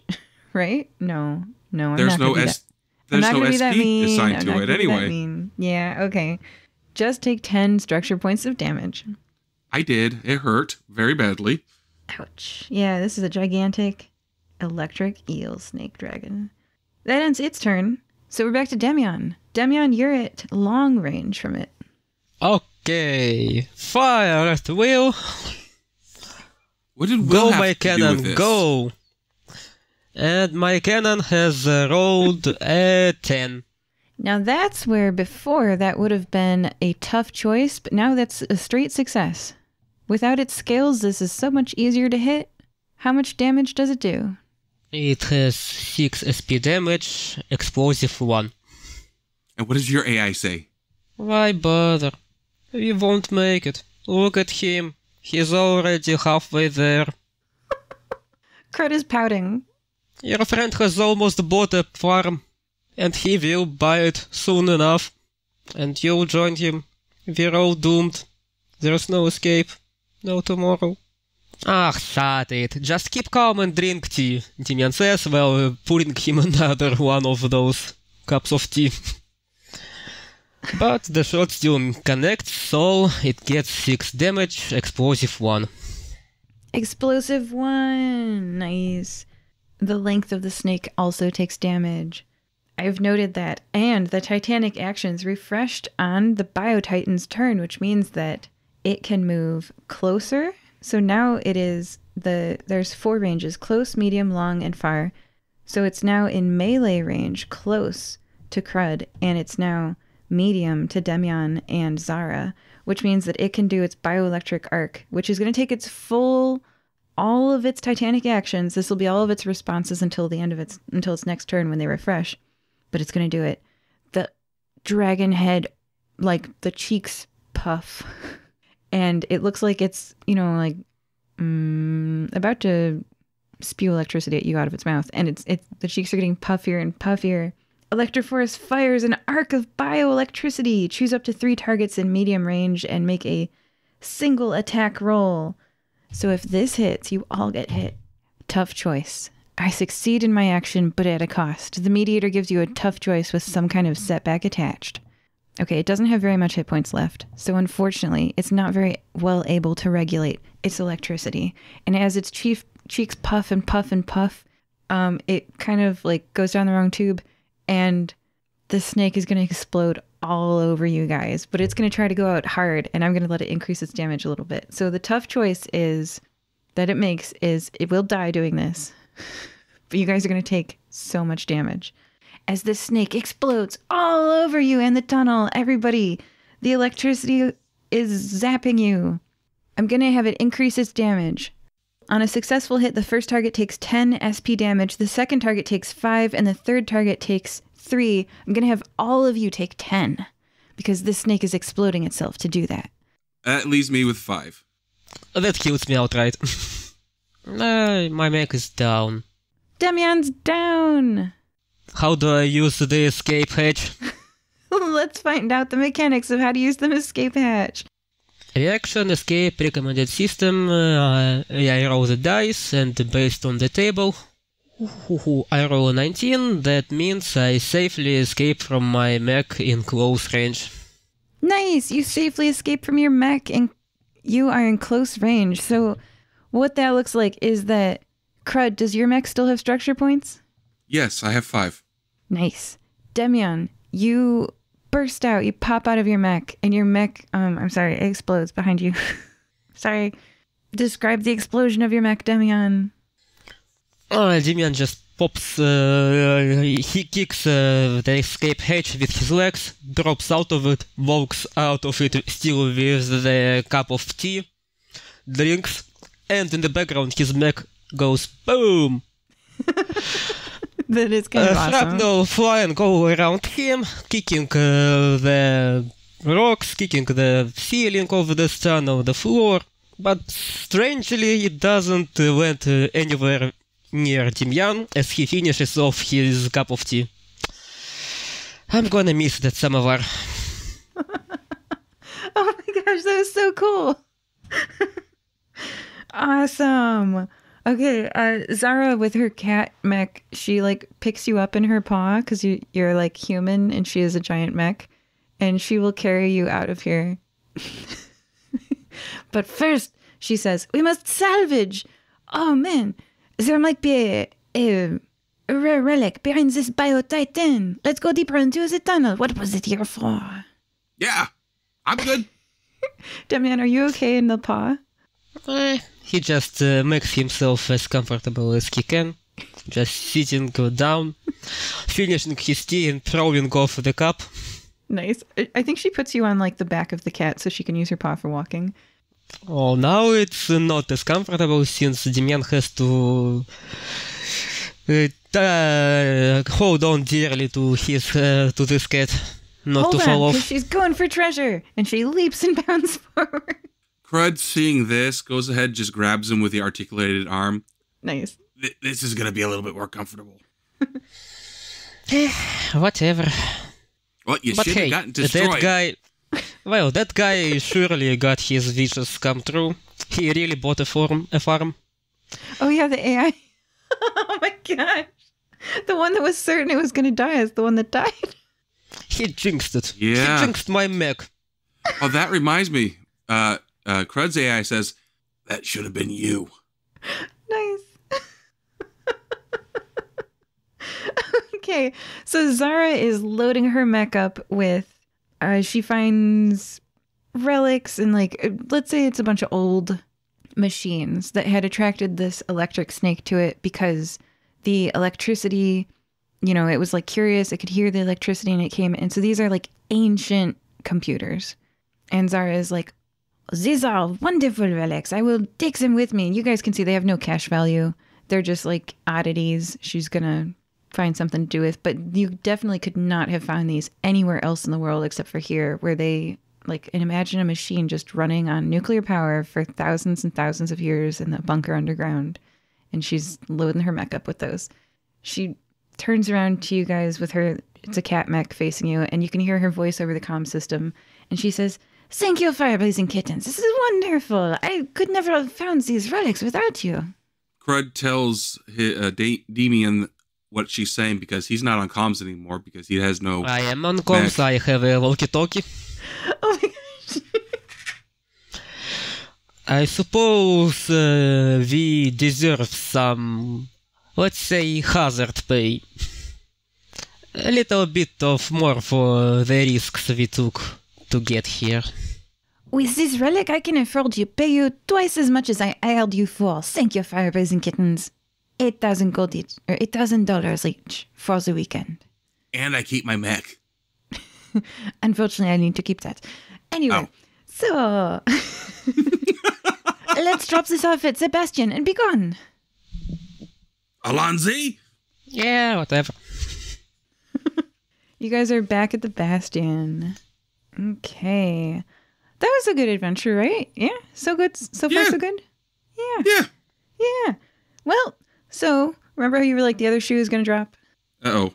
When you get back from the canyon and you're emerging from the rim, previously you had looked out as far as you could see to the horizon and you had seen those red mountain crags and those sparse scrub brushes, and that was all there was to see, right? Uh-oh. There's dust on the horizon. We gotta go. Let's go. We gotta go. We gotta go. Go, go, go, go. Get this thing started up. Let's go. Demyan just takes out of range, which he uses as a close range weapon. Bring me closer, I'll hit it with my wrench. Unpack the mechs for me. We have to get them in the RV in Bastion quickly. Yes, we're doing it. Okay, you're going as fast as you can. 2 horses and a covered wagon are on their way here. The first horse is ridden by a 30-year-old human man, 6'1", 175 pounds, blonde, pale skin, blue eyes. This man is wearing like a backpack, something covered by cloth, flapping in the wind. It's hard to tell what it is from this far away. The second horse is ridden by some sort of machine person, whose head is shaped like it's wearing a crown.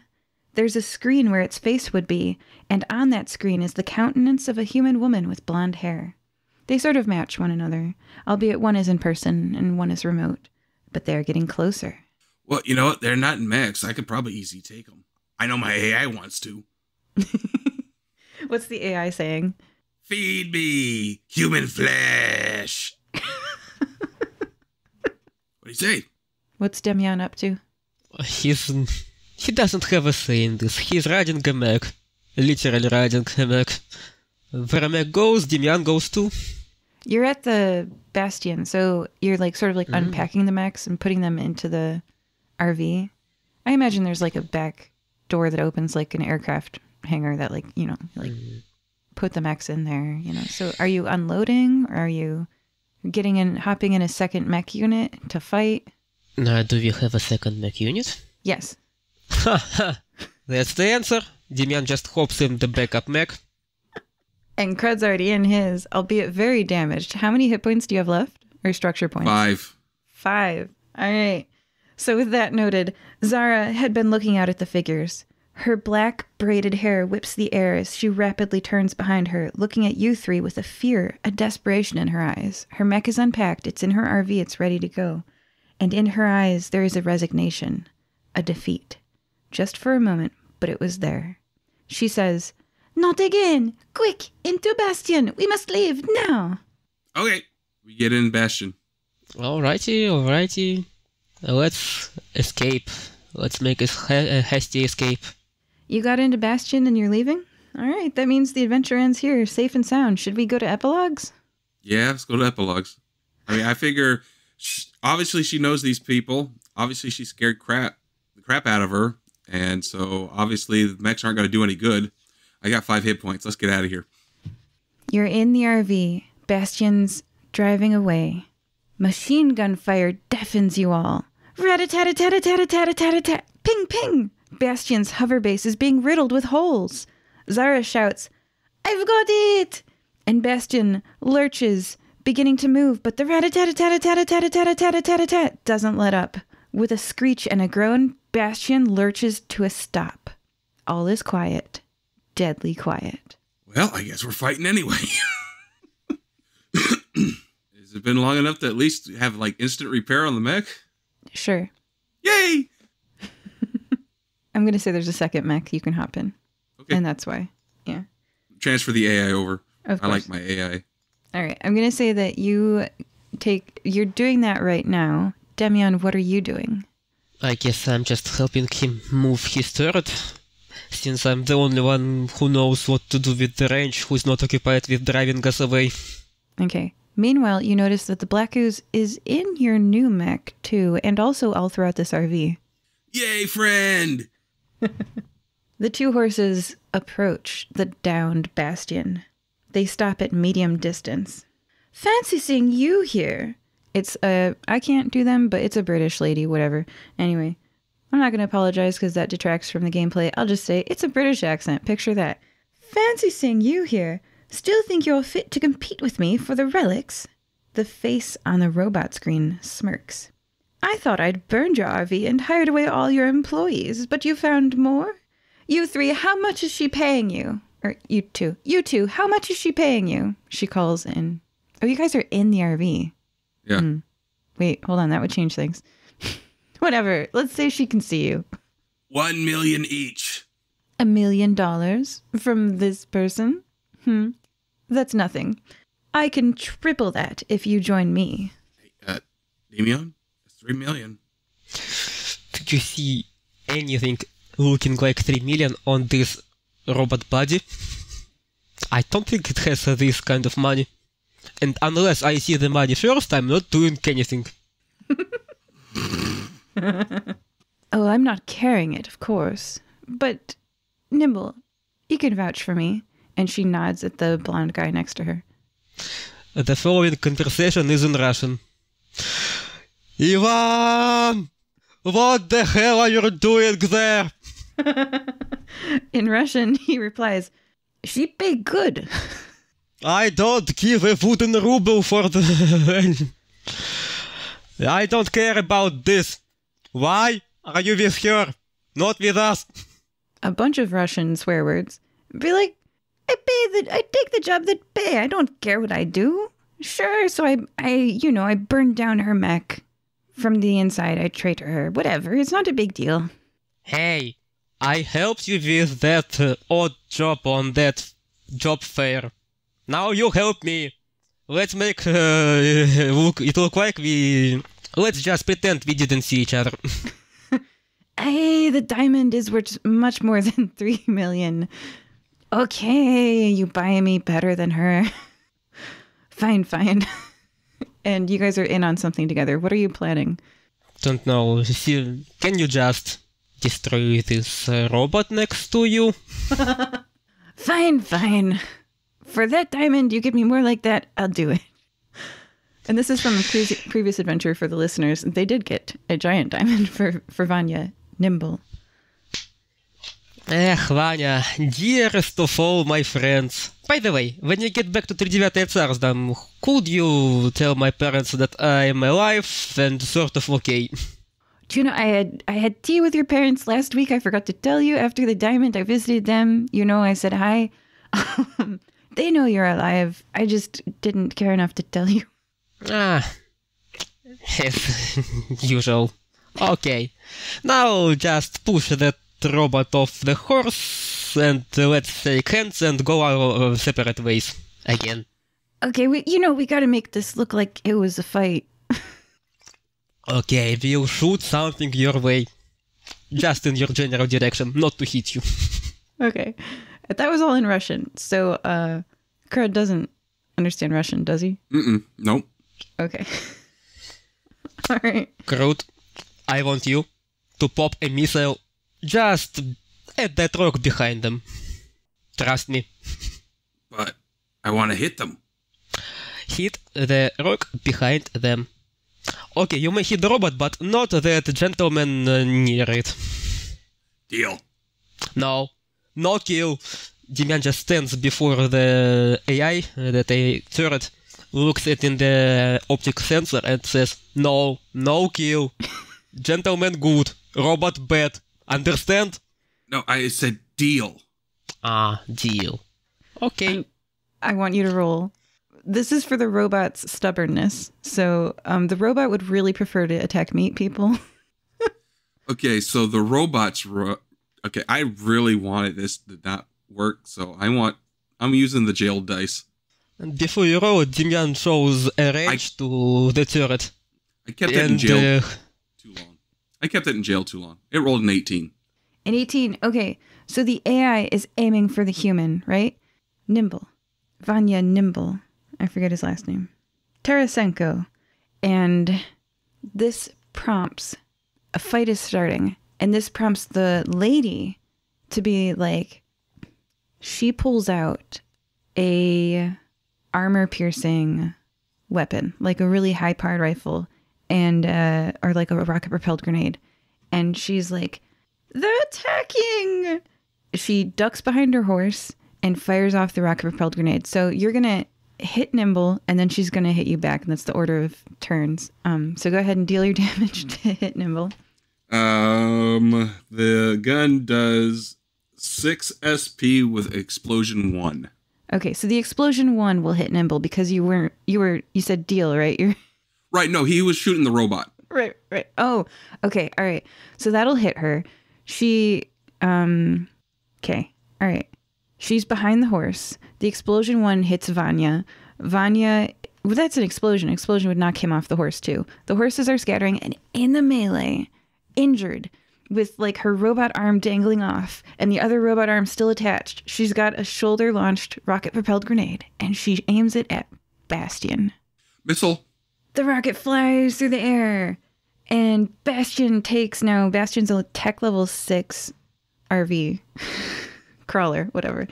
So Bastion doesn't explode all at once. But the back part of Bastion where the robots were getting unloaded from, like the bay doors like explode and then like they fly off and they land like over there on the scrub brush. And now you can see all the mechs, right? And if she were to get a missile like right down the RV, she could blow it all up from right here. And that's where the state of things is. Demyan, it's your turn. I don't have my turret, I don't have any long-range weapons, so I guess I'll just try to fix up the RV as best as I can with my rivet gun. Oh, by the way, I have an ability as a pilot, mass field maintenance. For each ability point I spend when I activate this ability, I can restore up to 4 SP. So I guess I spent X amount AP and get X by 4 SP restored, yes? Yes, you're healing Bastion. That's really nice of you. So I guess, how many AP I can spend on this? Just do it once and heal it 4. Okay, let's just heal it to 4. Mm-hmm. Up to 4 SP healed. Excellent. That ends Demyan's turn. He is repairing. He's put one door back on. And then it goes back to the other team. So now it's Vanya Nimble Tarasenko. And he is lining up the robot in his sights. And he unfurls his cloth that was on his back. And beneath it is a machine gun. And he takes his machine gun, turns it towards his employer, and rat-a-tat-a-tat-a-tat-a-tat-a-tat. The horse, unfortunately, gets blown away by this attack. Sorry, horse is gone. And the robot is taking heavy damage. Another one of its limbs is down. Okay, so then now it's back to your guys' team. And what's interesting is that one of the mechs lights up. The lights turn on, and the mech starts to whir, and a mech shaped like a wolf. But as the lights turn on, it gets coated in an inky blackness. It's coated in the ferrofluid, you realize. It's the same solid black color that you saw earlier in the puddle. And the mech leaps out of the bastion and rushes to the robot. And it can only move on its turn up to her. It's not there yet. But the wolf is rushing to your defense. Gooey! We're now back to the enemy turn. It's her turn once again. She has her face on the screen. She's got 2 robot limbs obliterated. Her horse is down. She's like, ah! And she's like rocketing everything. So she tries to rocket attack Vanya and Demyan. You're at the bay, right? So she's shooting there. So she's going to try to hit you. I'm going to have her roll. Demyan, you're not in a mech. No. Yeah, he is. He put it back on. Oh, yeah, you are in a mech. Okay, good. Because I was going to say 5 structure points of damage. I don't even know what that would be to a human. I'm really glad you were in that mech. Because as this rocket explodes... you said you had backups. Yay, backups. As this rocket explodes, Nimble takes, a rocket to the face. This is not good for him. So about Nimble, it's cloudy and dusty where he was because a rocket exploded and you can't see through the air. Okay, and we are back to our party's team. Crud, we're back to you. Missile and turret right at her face. Roll to hit. This might be the last round. She only has 1 limb, like 2 limbs left. That's going to be a 15 and a 18. Yes. That is, So- I think, 10 structure points for the missile and 6 for the AI turret. That's going to be 17 in total. Yeah. With 17 damage, I'm just going to say to you guys, I statted this as a machine gun squad with 10 HP. They're definitely down. They're definitely down.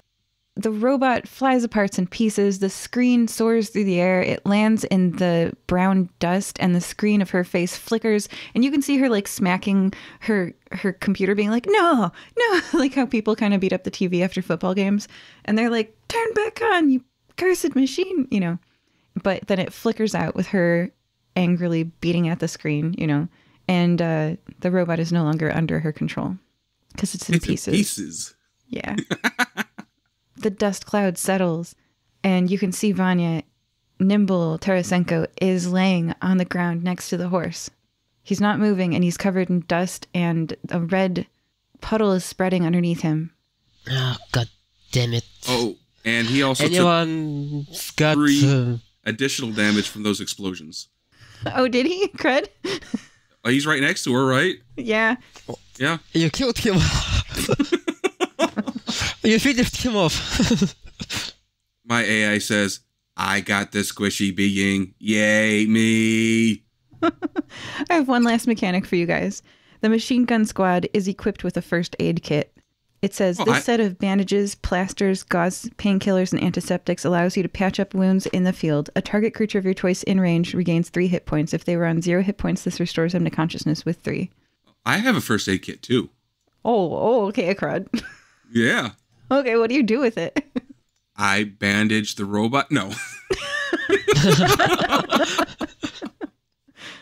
I will bandage his friend. And he coughs, and blood comes out. And he says, in Russian, I owe you nothing after this. Yes, I don't understand you. Yes, sorry, stupid robot. Shoot big rockets. Just shut up and let me carry you to the medbay. And then with you two arguing in Russian, I'm going to have the camera pan out as you cure him of his wounds. There's, a futuristic medbay here. And the two are squabbling in Russian. Crud, you still have that scepter. But I'll just tell you what it does after the game. And unless you want to do it. Do you want to touch it? Yeah. Okay. All right.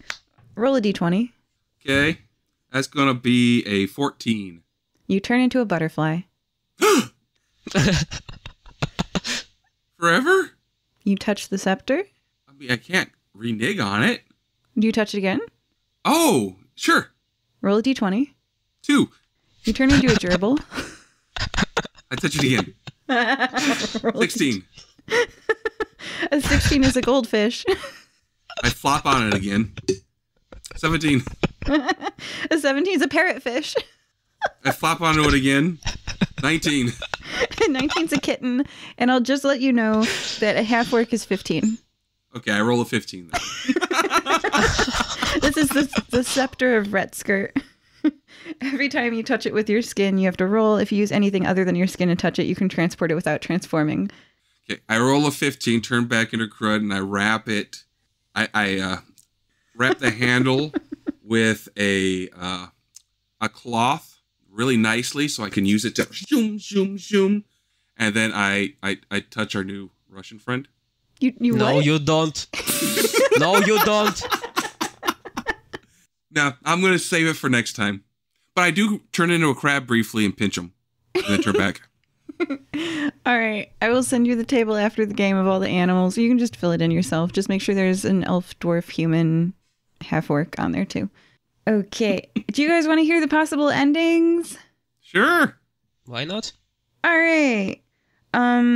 If the players befriended the meld, the black nanite ferrofluid ooze, it would animate a mech and fight on your side against Duchess Mary and former employee Vanya Nimble Tarasenko.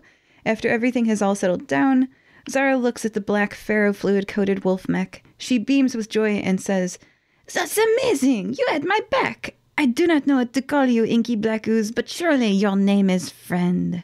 Gooey. Friend." The wolf mech sits. "Would you like to come mining with me, Gooey?" The wolf mech pants happily. Zahra walks up to it and, tiny compared to the size of the giant mech, hugs its inky black wolf front paw. Hi, friend.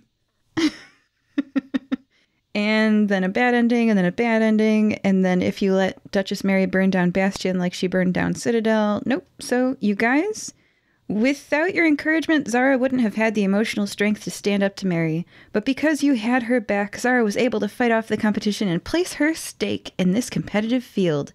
The next time Duchess Mary of Tech, née Placentia, and former employee Vanya Nimble Tarasenko run into the Bastion, they'll think twice about attacking it. This won't bring back Zahra's... Oh, wait, actually... just Duchess Mary. It sounds like maybe after this, I don't know if Nimble is still employed. Yeah, the next time Duchess Mary of Tech runs into the Bastion, she'll think twice about attacking it. This won't bring back Zahra's previous crawler that Mary burned down the Citadel, but it will keep her safer from now on. Good job, heroes! Yay! Yay! Is there anything else before we end this adventure? Not really, I guess. No, but I can now turn into a crab anytime I want, and I can turn people into things anytime I want. Keep this thing away from me, Orvan. Oh, I'll get you turned back to regular you No. eventually. No! Joining us this time were Crud Bink! Now you're a fish. and Demyan. Bring me back! Bring me back to my proper self! Goodbye. Bye-bye. See you. It's that part of the show where we tell you about a podcast you might enjoy. Have you heard of Everyday Conversations on Race for Everyday People? Everyday Conversations on Race for Everyday People is a cross-race conversation on race.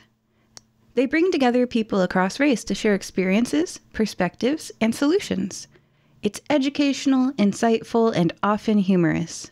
No issue is too personal. People get real about their lives. Their mission is to disrupt the way people talk about race, stop hate, eliminate fear of differences, and spread love across the globe. Check out Everyday Conversations on Race for Everyday People, a podcast.